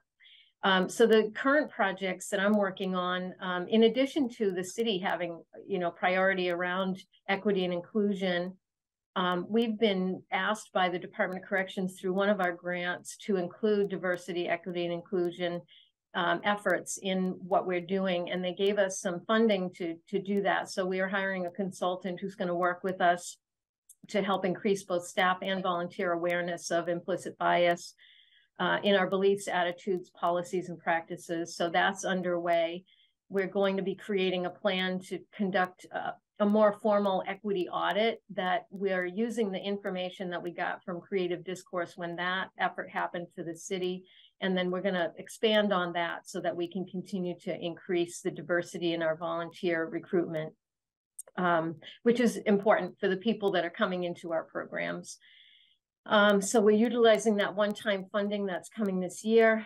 I follow the legislation, and all of the justice centers around the state follow the legislation that's happening, because there are some priorities right now that may affect our funding and our caseloads. I won't go into any of that. It's pretty involved. We provide information to the legislators about what's relevant to us and what our needs are. We've been level funded for the past 10 years or so, which means that we're basically losing money every year. We're doing more with less every year. So we're focused on seeking maintenance of the fiscal year 23 funding right now, and then building in the COLA, because we don't have that automatically, and that's really important. Again, as Tanya was talking about retention and recruiting for staff and having the right staff, it's really important to be able to provide that. So one of the things that's happening right now is the legislature is talking about an exception to the prohibition of domestic violence and sexual violence cases coming to the restorative justice centers. So if that happens, it won't be an immediate change where we'll just start getting a huge caseload of those types of cases, but there will be work to do, and that is a really new priority. Right now, I'm in the process of seeking accreditation for our parenting class. And if we get that accreditation, we'll be eligible for some funding to be able to make that program more sustainable and train more people around the state to be able to deliver that really important educational program for men. And that is coming up at the end of the month. So really busy and doing good work. Sorry, I didn't mean to give you the run off there. Any questions? No worries. Thank you, Carol. Okay, next is the Fire and EMS Department, Chief Gallons. Yes, good evening. Thank you. I'm Chief Gallons, Robert Gallons, Fire Chief. This is my 13th year as the chief of the department. 44. So I have total of 44 years with the department. 13 as chief. This is our family tree. As you see, we have 17 employees. Currently, we're at 16. We had an employee retire, and we're in the process of filling that. We had 18 applicants for the position. We're down to 7, and we're going to be conducting interviews this week and anticipate making an offer next week for a 17th employee. Of those 17, I want to point out that we have 5 paramedics on staff now, which is really good. Yeah, we're really growing our paramedic program. So some ongoing challenges that we always have, and a lot of it's just replacing equipment, keeping up with equipment. Equipment is very expensive. Communications equipment, I'm happy to announce, though, that just yesterday we received word that we have gotten a grant from Vermont Emergency Management, close to $100,000 grant, and we'll be replacing all of our portable radios. which is it's needed.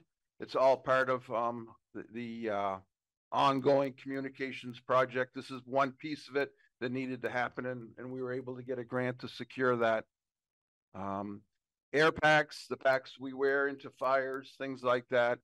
Unfortunately, all those things have a shelf life, and whether you wear an air pack into a fire 5 times a day or 5 times a year, it doesn't matter. They life out. So hose, small tools, paramedic and EMS equipment, supplies, all those things are, you know, quite costly. And then finally, the tower truck. You know, this council will be hearing more about the tower truck. It's going on 30 years old. It's pictured there, and it's time that we start thinking about replacing. And then finally, staffing and staff training is always a big challenge for us. Our staff forms 2 functions. They're firefighters and they're either EMTs or paramedics. So the training that goes into that is takes a lot of time. Between so all of our staff are either trained at the firefighter 2 or fire officer 2 level. That's the highest level of training that's offered, and they're either advanced EMTs or paramedics. So the ongoing annual training involved in that, it takes quite a bit of time. So that's all I have. But I'll just leave with please reach out to me, come to the fire station, take a visit, sit down. We can talk about a lot of different options, look around. Feel free to spend an evening, a day, go out on calls with us. I always think about former Mayor Watson. She spent 3 consecutive nights with us and nothing happened. And on her 3rd night, 10 minutes after she left, we went out to a pretty significant fire. So please reach out and come visit with us, stay with us, respond on calls with us. We'd love to have you. Any questions for the chief? Plastic cats too. All right. And speaking of chiefs, Chief Nordson. We got questions. Sounds like I need the former Mayor Watson. Hello, everybody. My name is Eric Nordenson, obviously with the police department. To kind of mirror Chief Gowan's, I have 3 months experience as the chief, so not quite as much as he has, but I'll do the best I can with you folks. Our primary responsibility at the police department is to provide for the safety and security of our. Excuse me. Could we have that conversation be out of the room, please? Sorry about that. Our primary focus is to provide for the safety and security of our residents and our visitors. Our organizational chart is pretty straightforward. It has a chief, a deputy chief, sergeants who are our frontline supervisors, corporals who are our secondary supervisors, and also kind of the in-between and mentor program. And then we have just our regular police officers who provide the day-to-day service. We're authorized for 17 police officers, and we're currently at 16. Typically, our 17th officer was either at the schools or in a task force, and we're not in a position right now to put somebody in one of those things, so we're going to hold tight at 16 officers for right now. We also do have a public safety support service administrator who does all our ambulance billing and our individual billing with just the police department and the fire department, so we share that position with both of them. I'm also responsible for the dispatch center. So as you can see, it goes from me to a deputy chief that we're looking to promote at some point here. We have a dispatch supervisor, 7 regular dispatchers, 2 part-time dispatchers who work on a per diem basis. It's a real nice benefit. They've been full-time certified dispatchers, have other jobs, but can fill in when we need to. So a real nice thing there. So we are fully staffed at the dispatch center, which is a real nice thing there too. The last part is the community service officers, parking enforcement. I'm sorry about the picture. The time expired. I tried to find a better picture, but that was the best I had. So for that one, I'm at the top. We have a full-time community service officer, one like 6.625, and then another couple part-time ones that do maintenance and then winter band for DPW. Some of our key challenges when we started talking about this back in December, staffing. I was at 11 full-time police officers. You folks and the folks before you were very generous with the wage adjustments, and our culture helped us attract some significant help. So I'm amazed to say that we're at 16. 3 of those are at the full-time police academy though. So I like to say I'm full, but I still have 3 that are training. So staffing is still somewhat of an issue until we can get those 3 up to speed. The reports at the police academy are they are doing very well, and I'm hoping by the end of the summer that they'll be ready for what we call independent patrol, so we could send them out on their own to make decisions. With that said, my other challenge is training. I think we find that we have a lot of new people, so the training part to get them into our culture and get the experience that we need is I'll be coming to you for money for training. And I think the standards are really high in this community. So training is something that you guys have always supported, which I appreciate. And we also have to plan for the long-term future of the police department, because I'm getting older. The top of our department is also getting older, and we have to plan for the next wave of that development. So that is all in the works for us, and it requires a significant investment in training. What else? Any questions for Chief? Not a question. I just think it's great that you're been able to hire up, get away from the really tough times you were having last year or 2. Thank you. Lauren. Yeah, totally agree. This is exciting to see where you are now. What's the status with I forget the name of it, but like the community engagement officer, what Officer Philbrick was? Yep. So he is still in that role, and he's still on patrol, obviously. We still do weekly walks with Montpelier Live. He does a lot of our community engagement, the majority of our social media posts.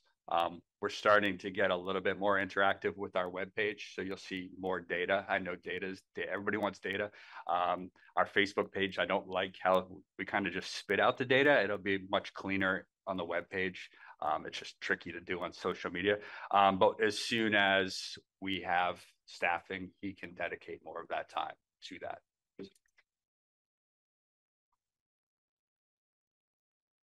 Did I survive? All right.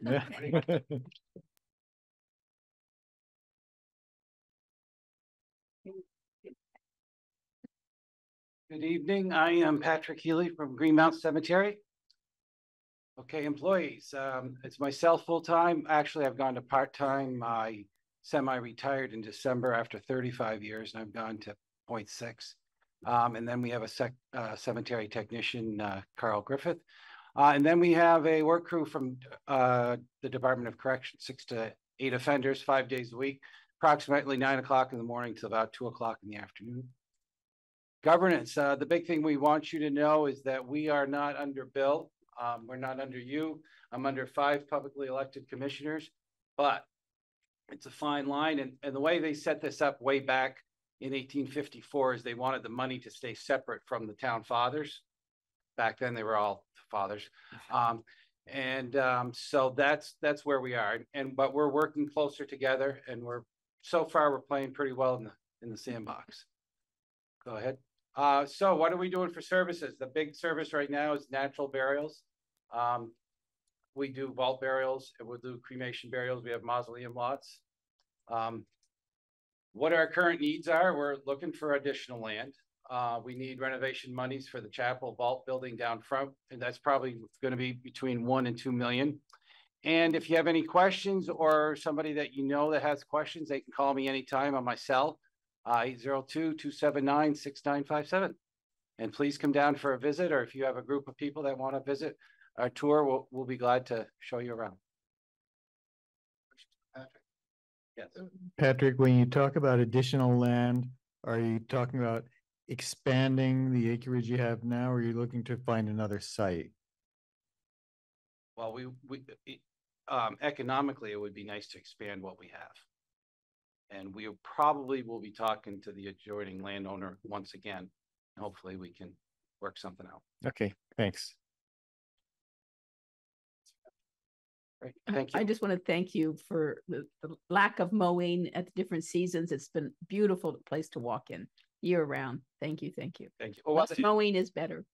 Less mowing is, and we're adapting to, less fossil fuels, less pollinator habitat, and less health. When COVID started, we didn't have any crew coming from the work camp.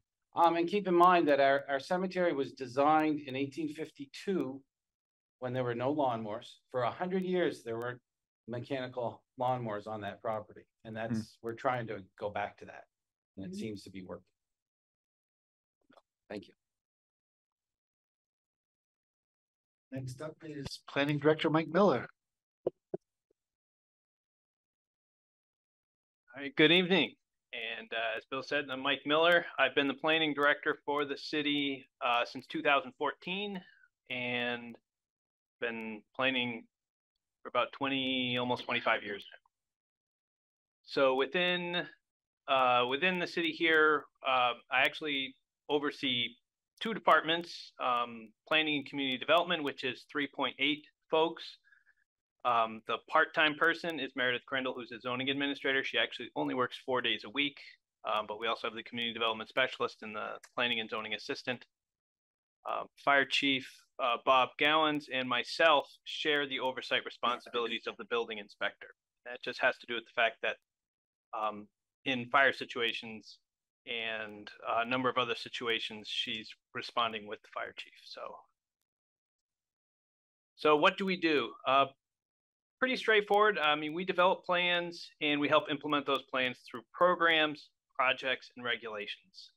So a lot of times people think of us just as doing planning and zoning. We write regulations and we enforce regulations, but we actually look much broader than that. As we're developing plans, we're looking at all the options for how to implement them, including how do we create programs or projects like Country Club Road. Our biggest effort in this area is the update to the city plan right now, which will be coming to public comment this summer, and hopefully we'll be able to participate this summer and this fall as that moves forward. And that's really the city's overarching plan for the next 8 to 10 years.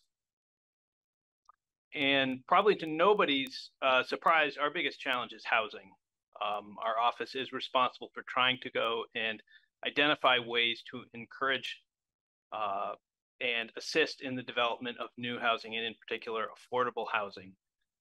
The Country Club Road is our biggest project effort in this area, and we anticipate a plan that includes both housing and recreational opportunities to be built in the coming years. Currently, we're working on the plan itself. We're breaking this into a couple of pieces. The plan, prepare, implement. We're doing the planning step right now, and that's what Josh and the folks at White and Burke are spearheading, is the development of those plans. And then, in getting back to Bill's analogy of the airplane landing, right now, a lot of these decisions are going to be in the public's hands and in your hands. And as this moves forward to the preparation steps and the implementation steps, more of it will move into our department and other departments to move forward on making zoning changes and making other programmatic changes so we can get that project successfully completed in hopefully a relatively short time period. That's our goal. Any questions for Mike? Just as an aside, actually tentatively scheduled for your next meeting in 2 weeks is going to be the sharing of the first draft of plans that based on the public comment. So they wanted to do it tonight, and I was like, we're not making them do it on the first meeting. So, that's right. Okay, Kurt. Oh, Kurt's not here. That's right. We have capable assistant. Thank you. My name is Zachary Blodgett, and I'm the Deputy Director for the Department of Public Works. On the left, you'll see Kurt Monica. Would've.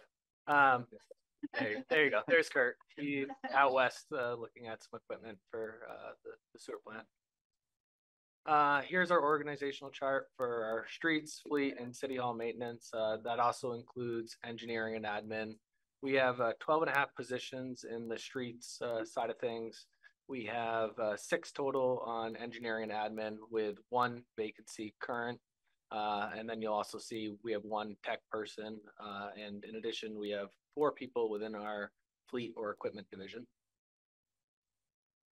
On the left-hand side, you'll see a breakdown of our water operations. I'm responsible for the 7 individuals in the water distribution, and Kurt is responsible for the 3 at the plant. On the right-hand side, you'll see a breakdown of our sewer. And we have the same 7 on the sewer side of things and 4 plant operators. And then ultimately, Kurt oversees really all divisions within the department. Our biggest challenge across the board is infrastructure. The first one that you'll see is on the water side. That's a picture of a pipe that was cut out in the last 5 years. You'll see how much tuberculation is on the inside of the pipe. We have a lot of aging infrastructure that we need to replace. The next slide over, you'll see just a street with a poor pavement condition, where the challenge here is funding and keeping the funding at a steady level to maintain the PCI.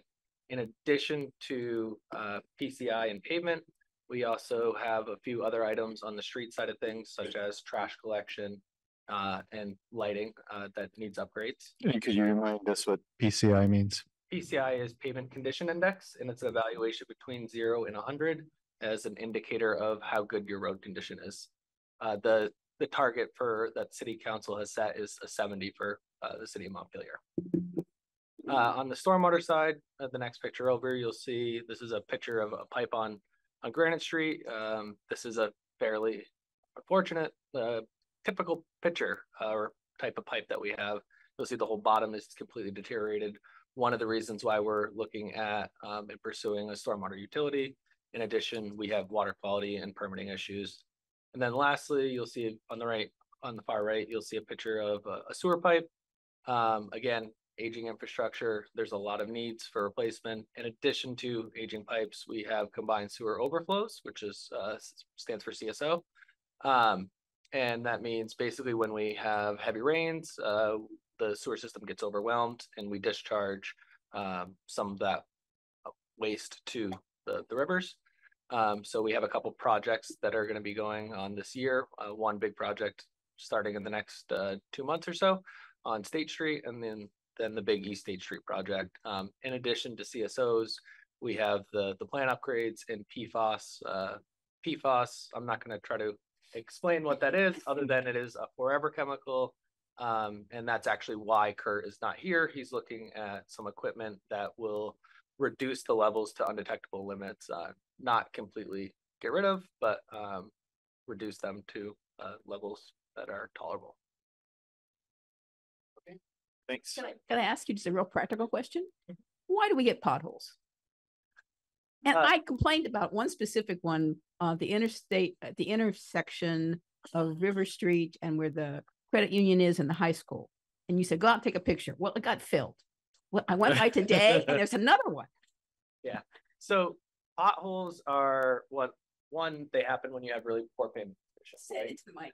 Yeah, so potholes occur when you have really poor pavement condition, but it's also a process of your freeze and thaw. So as the water gets into the cracks in the pavement, that the freeze and thaw action starts popping and unraveling pavement, which is why your best management practices are to crack seal pavement, preserve it, prevent the water from actually penetrating down into the pavement so that you don't start that popping and unraveling that you get. So why don't we do more of that? Well, we have a lot of competing needs, right? So in the winter, we are spending a lot of time doing plowing, winter maintenance, meaning like we have to remove snow from the park stalls. And there's also, we have a product called Cold Patch, which is expensive, but tends to not work well. Some of the other options that we have are we have an asphalt recycler, which we can make an asphalt product over the winter, but it takes a lot of time and it's a slow process. So we kind of do it in between storms as time allows, but we also, first and foremost, we have to clear the roads and make sure that it's safe for, the public and vehicles and pedestrians. I appreciate that. You've answered it many times for me, but I wanted other people to hear it. Thank you. Another DPW question. Sure, we'll have plenty of time to talk with them. Thanks. Thanks, Zach. Snow removal. Recreation Department. The guy gets to play.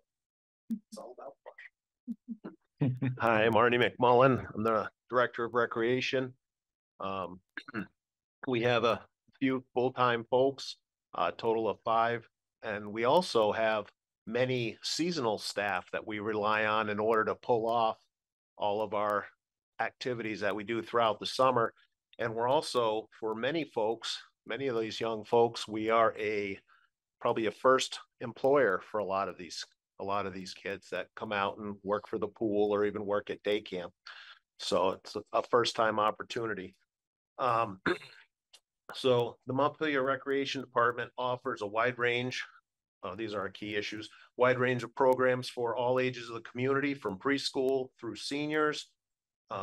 We have program offerings. We offer sports programs, gym programs, after school programs, summer camp, swim lessons, tennis, pickleball lessons, and more, as well as special events for the community.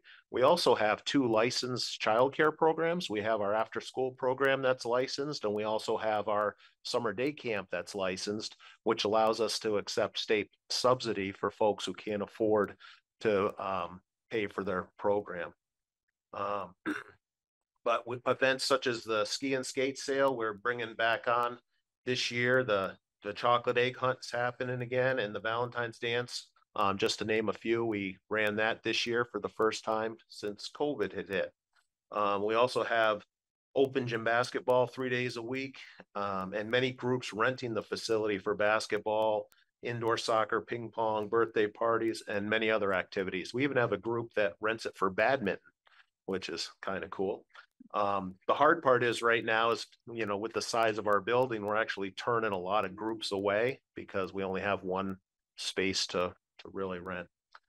Key issues, we also take care of many facilities under the Recreation Department.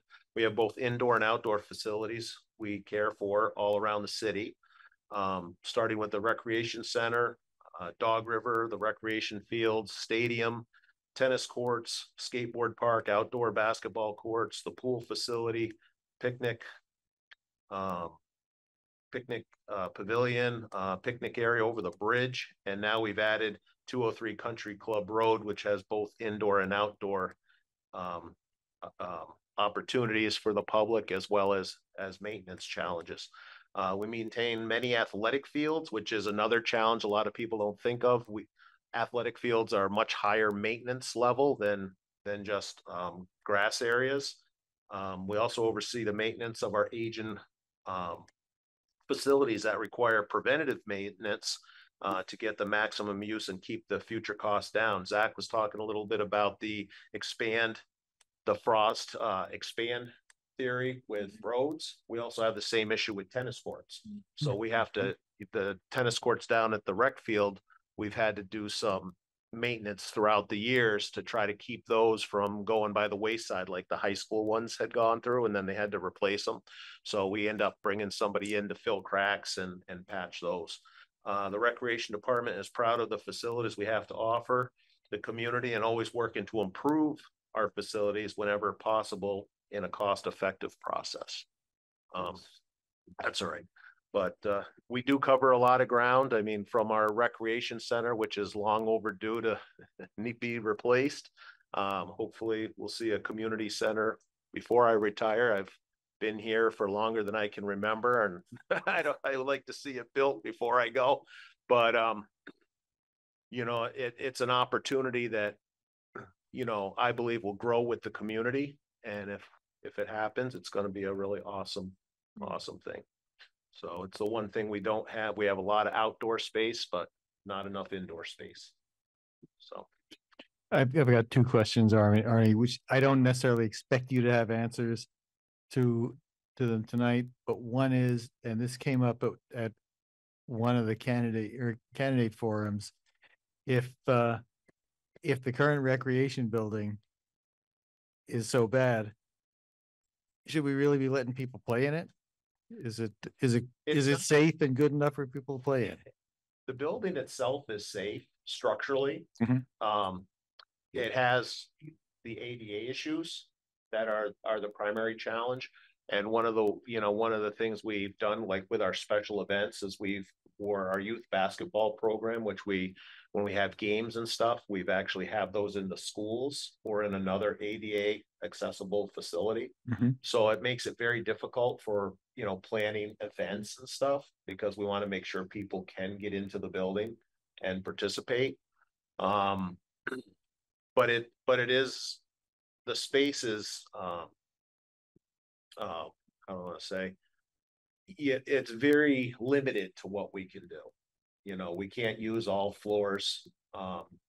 So it's pretty much a gymnasium that's used for birthday parties or different other activities, and a lot of basketball practices for AAU, as well as indoor soccer, really populated come this time of year. It's booked until 9 o'clock or so, a lot of nights. But people shouldn't be worried about sending their kids to play there and wondering if they're going to be safe. No. Okay. No. I'd send my own kids. Mm-hmm. And then the other question is, and this goes back to the first question that anyone asked me when I was on the council 5 years ago, and it had to do with pickleball. And so you mentioned the tennis courts, and so I'm curious about the allocation of court space between pickleball and tennis. I'm actually glad you brought that up, because I actually have pickleball courts lined on all the tennis courts, even the high school. It's kind of funny how we got them on the high school initially, because I started with them down at the rec field, and I told this company that don't put them on until I get final approval. I was on vacation and they showed up and put on 2 sets of courts. So we finished them the next year, just put them all on. But realistically, the pickleball and the high school, actually have some phys ed classes, I believe now, that actually do pickleball. So it's a very fast growing sport, and we've actually been on the tail end of it. It's been popular in a lot of other areas way sooner than here, but we probably have over, I think, 147 pickleball players that are on a list that come through and use our gym. We have like 8 or 9 setup times for pickleball during the week that people come in and play, and they get punch cards, and they come in, get the card punched, but it's very popular, and it brings in a lot of people. Thanks. Yep. Any other questions, Barney? I just want to thank you for everything you are doing for our community. The first year I moved here, I wasn't working and I was at home, pretty bored. So I attended lots of classes at the recreation center. Like I took Spanish class, digital photography, movies and discussion, tango course, so like dancing. So I really appreciate all your staff. Was very helpful, very supportive, because I was new. I didn't know most of the things. So this is the first time I think I'm seeing you in person. So I just want to thank you all the things, and your staff, all the things you are doing for our community. You're welcome. Thank you for letting us know. Okay, pinch hitting for Alec Ellsworth is Kelly Murphy. Hello, everyone. I know I don't look like Alec, and I might not be able to answer all the questions, but I certainly will get them back to you if you do have additional questions. But I'm going to sit in and go over Alec's presentation for tonight. So here is the org chart for parks, for staff, to AmeriCorps. Alec is the director. There's the park supervisor, Layla, the crew leader, Kara, and then the city arborist, Adam. And then we've got 2 AmeriCorps members, Josie and Merrick. They do a ton. I have the pleasure of being able to go visit the parks, and I think I would like my office to be up there, so don't tell Bill. But it's really a really nice operation. Yeah, right. And so just this is a reference to some of the advisory bodies that were referenced earlier in Bill's presentation, and some of the roles and responsibilities they have for the parks and trees. You get the Parks Commission, Conservation Commission, and then the Tree Board. And then moving on to just key challenges for, each of the two divisions and parks. Funding programs is really a key issue for them. The Montpelier Youth Conservation Corps is really popular and they've done a ton of good work. So that's an item that they're, getting grants and fundraising for. Economic development for outdoor recreation is another thing that they've really been able to bring along. We have had some land acquisitions recently that will really help with this effort. And then planning that all is the green print. And then the Feast Farm is another program. So they do a ton in that realm. And then on the tree side, a big issue is the emerald ash borer. And so we're starting to see that really kind of take hold. And so Alec has identified here some of the items, over 700 ash trees in the public right of way to be removed in the next couple of years. And so there's a huge project added to top of the baseline of the tree work, and then just making sure that there are staff with skills and are up to task with the equipment and all that. So that's parks and trees in a nutshell, real fast so you can kind of like skate by and fulfill the requirement. But if you have questions and would like any time with Alec, I'm sure he'd be really happy to have you come visit him. Kelly. Thanks, Kelly. You're welcome. Thanks. And the last leg of the three-legged stool of community services, which is rec, parks, and senior center. Hi, everyone. I'm Sarah Lipton. I'm the director of the Montpelier Senior Activity Center. Yes, we do often go last. I don't know why, but we have lots going on. Our staff right now, we have, this wasn't really mentioned, but we're part of the community services department, and we actually share 3 staff across those 3 divisions, Parks, Rec, and MSAC. So we have Norma is our administrative assistant. She does all of our admin, but also supports Parks and Rec. Matt Wilson is our communications and development coordinator. He also sits on all 3 divisions, doing a ton of work to get our communications out there and help with all the fundraising that we do. And then we have, we also work with Tom, who works with the rec. So, there's a lot of cross pollination. And then we have our feast program. We have a full-time feast program manager, Poa or Eli Mutino. Our kitchen manager chef is Shalonda James. She's cranking out amazing meals over there. And then we have a part-time, right now, one part-time kitchen assistant who's helping to make sure that we're getting those meals out. We are hoping later this year to either have that position become full-time or have a second part-time person. So that's kind of, oh, and then we do have an advisory council. We're about 8 members right now, so we're actually looking to elect some more. It's not an advisory board. It's different than the other divisions, but it is a member elected council. Members of the senior center elect the council every year. So we have a lot going on. We serve the older adults in our community. Everyone 50 plus is welcome at the senior center. We have a lot of intergenerational activities though. So we have a lot more than just older adults happening at the senior center.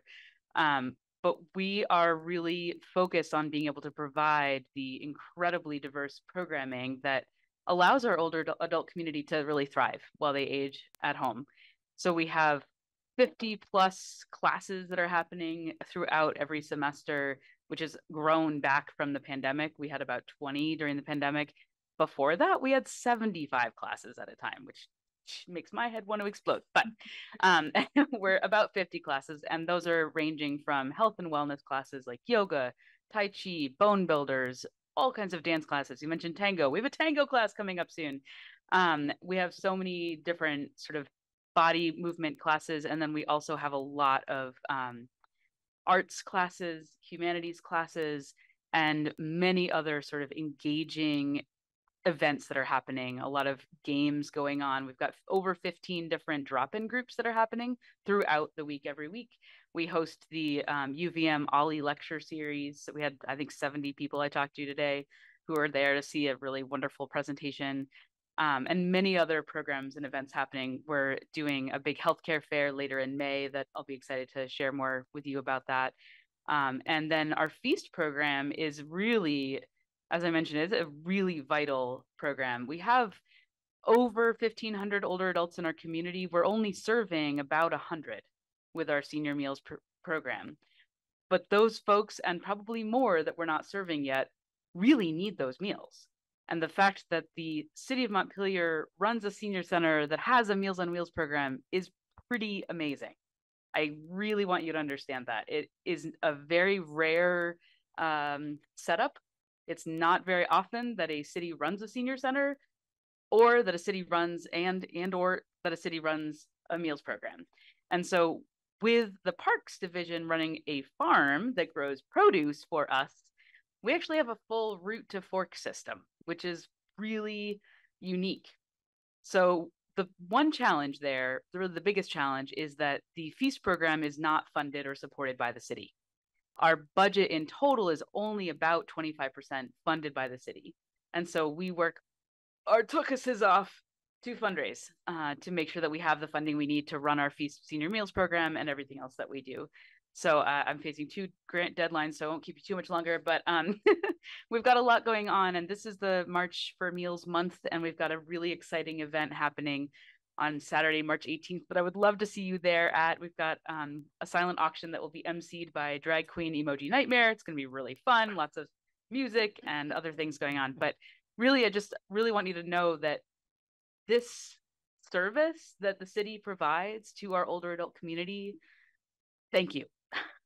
Really important, really important. So, do you have any questions? Thanks. Thank you. Thanks. So any general questions about city operations or anything like that? They all seem very bored. Yeah. Oh. Yeah, I'd like to express my appreciation to all of that team. They're a joy to work with, and as you can see, are very passionate about their work and bring creativity and do a lot of things to it. We're very fortunate to have them, and I want to thank them. You know, we have never done this like this before, this sort of lightning round, and so they actually we together designed this whole program, start to finish. We had 2 separate team meetings about what do we want to tell the city council, what should be included, what information. So even the part that I did by myself was all, you know, outlined by them. And then even, you know, the presentations were like, all right, how do we do this? What do we, you know, so it's like, what do you want to tell the city council? Oh, okay. Who are you?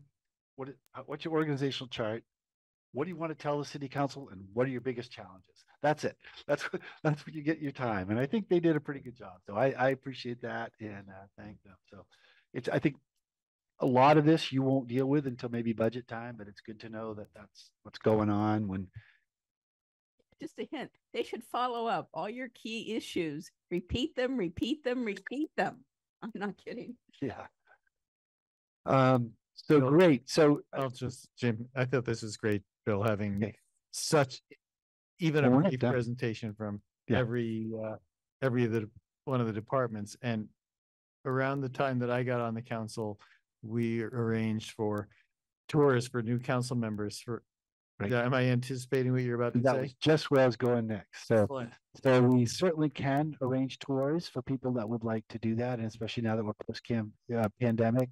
You know, the fire chief already mentioned going to the fire department, stay overnight if you want. The police chief, I know they will do ride-alongs with police people. We've done group tours. The water plant and the sewer plant are really fascinating. The BW garage, you know, you just get a better handle of what's going in there. The rec facilities, I know some of you, like me, have had kids grow up here, you know a lot of these facilities. Other people, this is all brand new to. So, you know, we can, if you'd like us to arrange something for all of you together, we can do that if you'd like to do that. But please, they love visitors. Their staff loves visitors.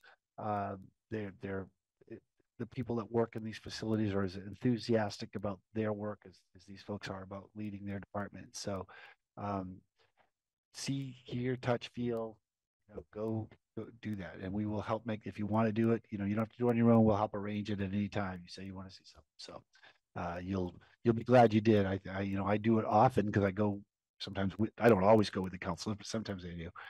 And, you know, I've heard these and I always learn something new, and it's just so refreshing too. So please take advantage of that.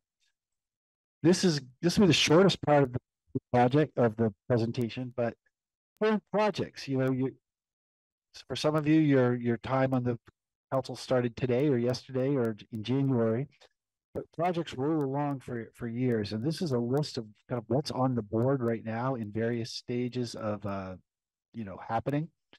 And the ones that are highlighted, specifically highlighted because those are the projects that are likely to come to the city council for more either decisions or guidance of those kinds of things. Some of the others are just things that, are going to happen. The Grout Road Bridge, for example, is out to bid. That's, unless there's a problem, you probably won't hear about it again, except when it's done, we'll tell you it's done. Some of the drainage projects, those kinds of things. But public restroom, it's been an issue we've been facing for a couple of years as an active committee. At some point, there's going to be a recommendation for what to do with that and how to fund it and what it looks like. You're going to have to consider that. In either the next meeting or the one after, we're going to be getting hearing a report from the consultant we retained to sort of recommend facilities and programs for home, folks experiencing homeless. So that's the decisions we'll have to make. You heard Arnie talk about the Berry Street Rec Center, and while it's not unsafe for people to participate, play in, it is filled with asbestos. So any renovation that it has then becomes costly, has terrible HVAC system. It's not accessible. So what are we going to do with that? If we do build a new facility at Country Club Road or somewhere else, then what's going to happen with this building? That becomes the next question. What are we going to do with that? Do we tear it down? Do we reuse it? Knowing its cost. So that's a big decision that's going to fall for it. 1216 Main Street is the open piece of land right now where M&M Beverage used to be. The city council made a decision to sell that with an emphasis on housing, perhaps retail or something on the first floor. That subdivision is being completed, but at some point we will engage with that again. So that will be revisited. Country Club Road, of course, is a huge project. Probably easily the biggest one we have going in terms of policy.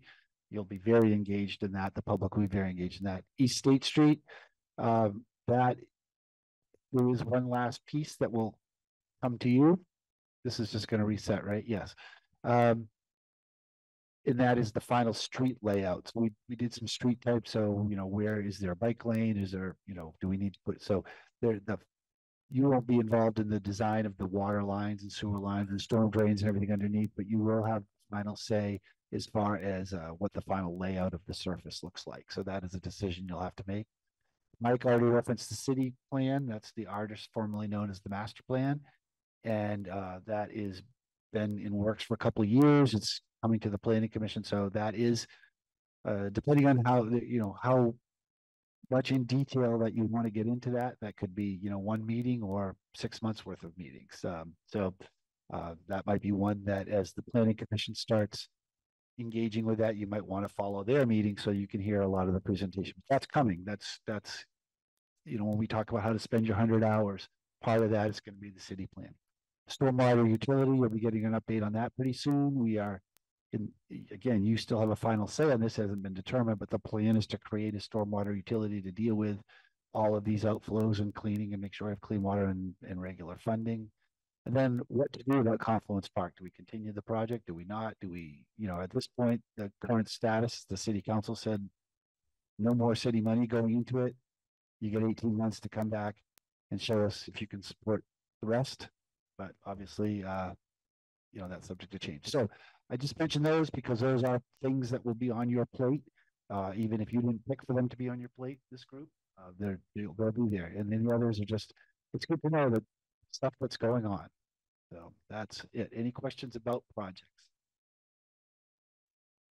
Bill, did you say anything about homelessness facility or did I miss it? Yeah, so shelter or? So we're going to be getting a report from a consultant that the homelessness task force requested, and the city set aside some ARPA money for this issue, 445,000. So the study's coming from that.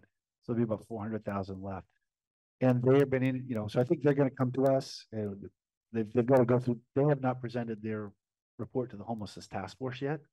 So I think they will discuss that there. And then when it's complete, then they will come to the city council, and it will include recommendations. I think they may be eyeing the rec center as a potential place for some sort of facility, but I think they also have an idea of what kind of programming would be important. And I haven't heard a final report yet, but that we'll let the experts do that, but that will be coming up probably next meeting or the meeting after. That's really primed for almost ready for prime time. Thank you. Oh, you're welcome.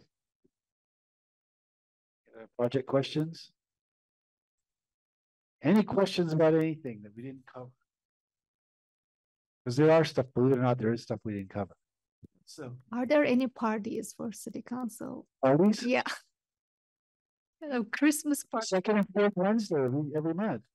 We get together. Well, Pelin, I can tell you that that last year it wasn't fully attended, but we did organize an outing to a ball game one night, and there were a few members of the council at that, and I would be interested in doing that again. And the council often marches in the July 3rd parade. So yeah, but we could create a party committee. It sounds like we have a chair. I would love to do that. We'll have to tango. Okay. So I just want to leave you with one thing. This is from Teddy Roosevelt, 1910. And so forgive the sexist language, but this is a very famous quote, is the man in the arena. And I'm going to read it to you, even though I know you can all read. But this is what you've all signed up for, essentially. It says, it's not the critic who counts, not the man who points out how the strong man stumbles or where the doer of deeds could have done them better. The credit belongs to the man who's actually in the arena. That's you folks, whose face is marred by dust and sweat and blood, who strives valiantly, who errs, who comes up short again and again, because there is no effort without error and shortcoming. But who does actually strive to do the deeds, who knows great enthusiasms, the great devotions, who spends himself in a worthy cause, who at the best knows in the end the triumph of high achievement, and who at the worst, if he fails, at least fails while daring greatly, so that his place shall never be with those cold and timid souls who never know victory or defeat. You're going to hear a lot of criticism. You're going to get a lot of feedback. You're going to make mistakes. You're going to get a lot of comment, and you're the ones doing the work. So my hat's off to all of you for volunteering to do this and putting up with us and long meetings and nights away from home. So I'll leave you with that, and thanks for serving. That's all we have for this. Thanks, Bill. This is a great presentation.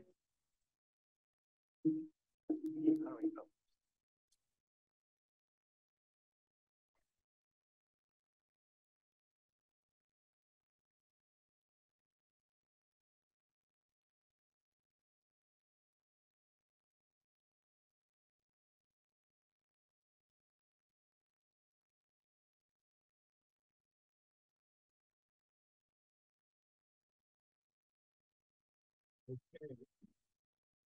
We're up to item 16, other business, and we do not have any other business.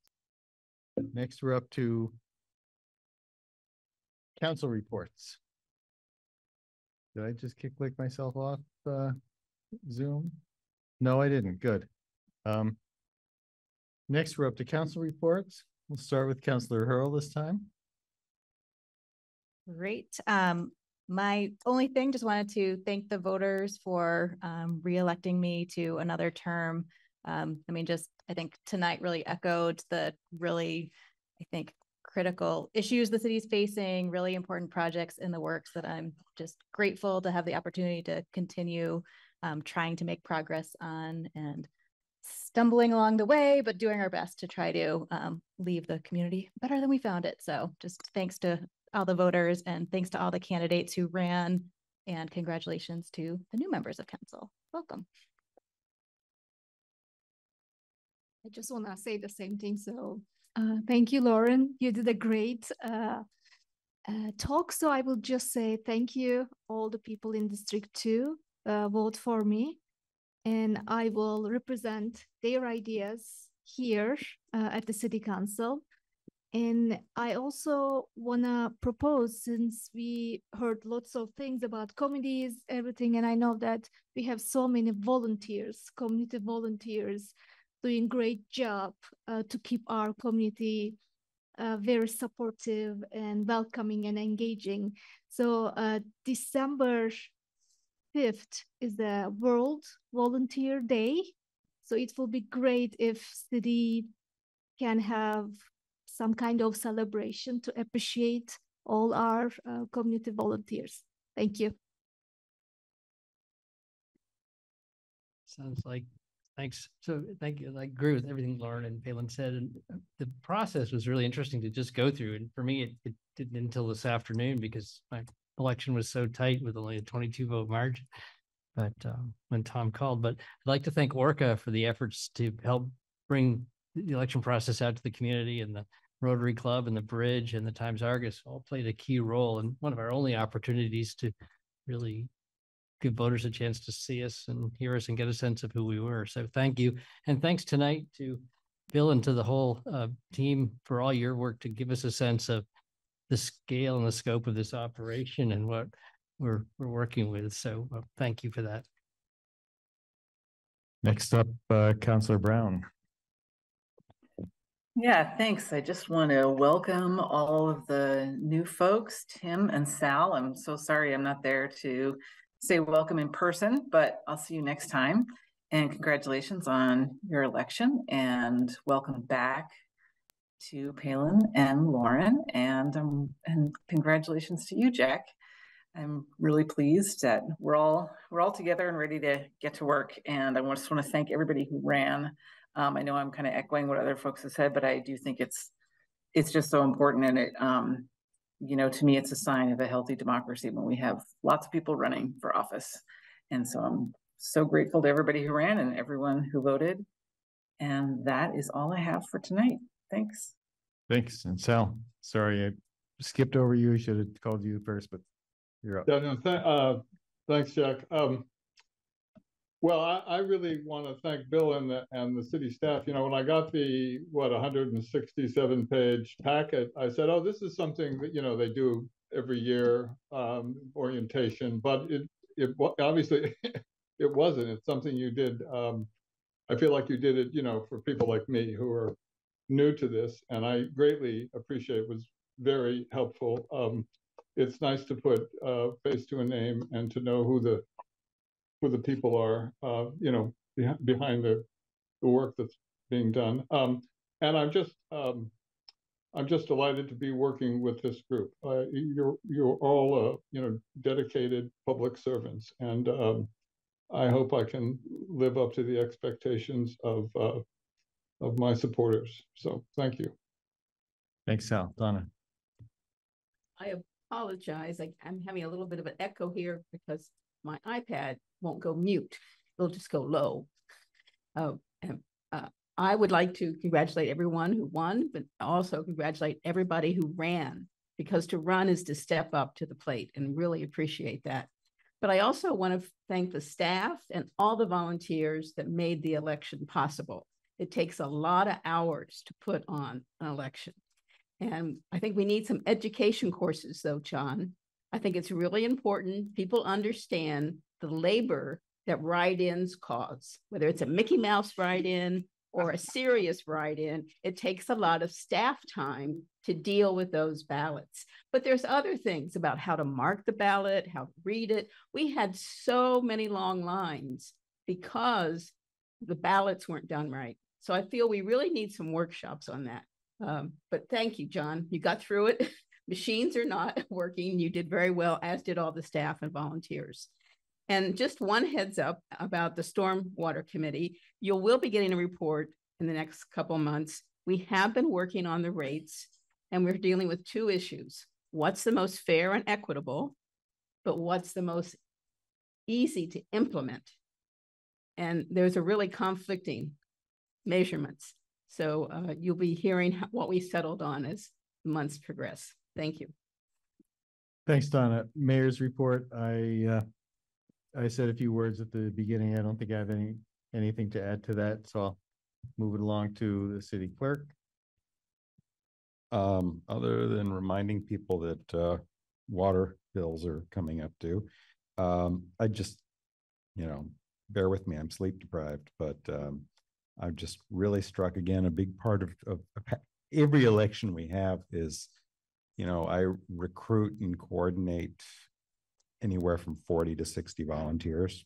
and just being struck again by how critical, not only how critical all those folks are, how good natured they always are, and how just really ready to help folks in this town are when it's time to put on an election. It's really striking. And I talk to people, you know, in similar positions in other towns, and, you know, nobody's heard of anything like this. So it's really great. And it was a great experience. And thank you all who helped out very much. City managers report. Well, I've got a lot to talk about.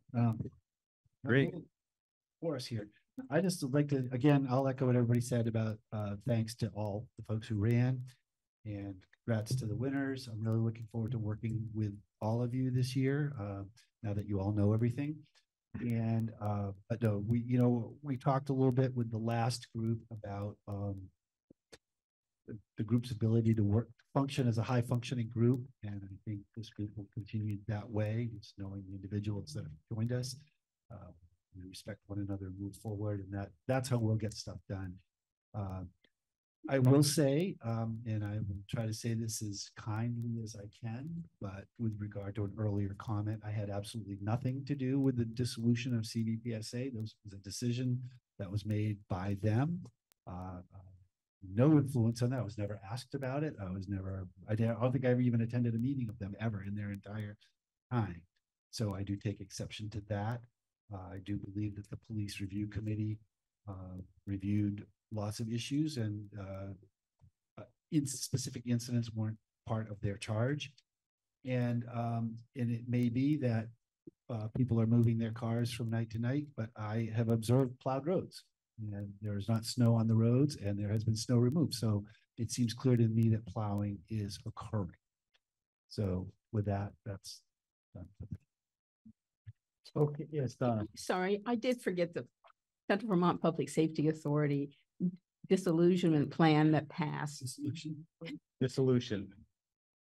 What is the word? Dissolution. Okay, thank you. I do that with words all the time. I need everybody listening and correcting me.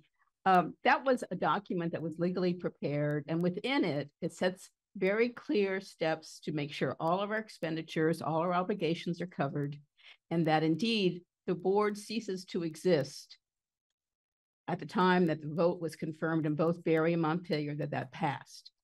And within that plan, it also appoints the chair, who is me, to lead the lawsuit. Other than the lawsuit, everything else is handled. And so we have just this little bit left of the lawsuit. So we have a person appointed to cover that, but everything else around its business is covered in that plan. Thanks, Donna.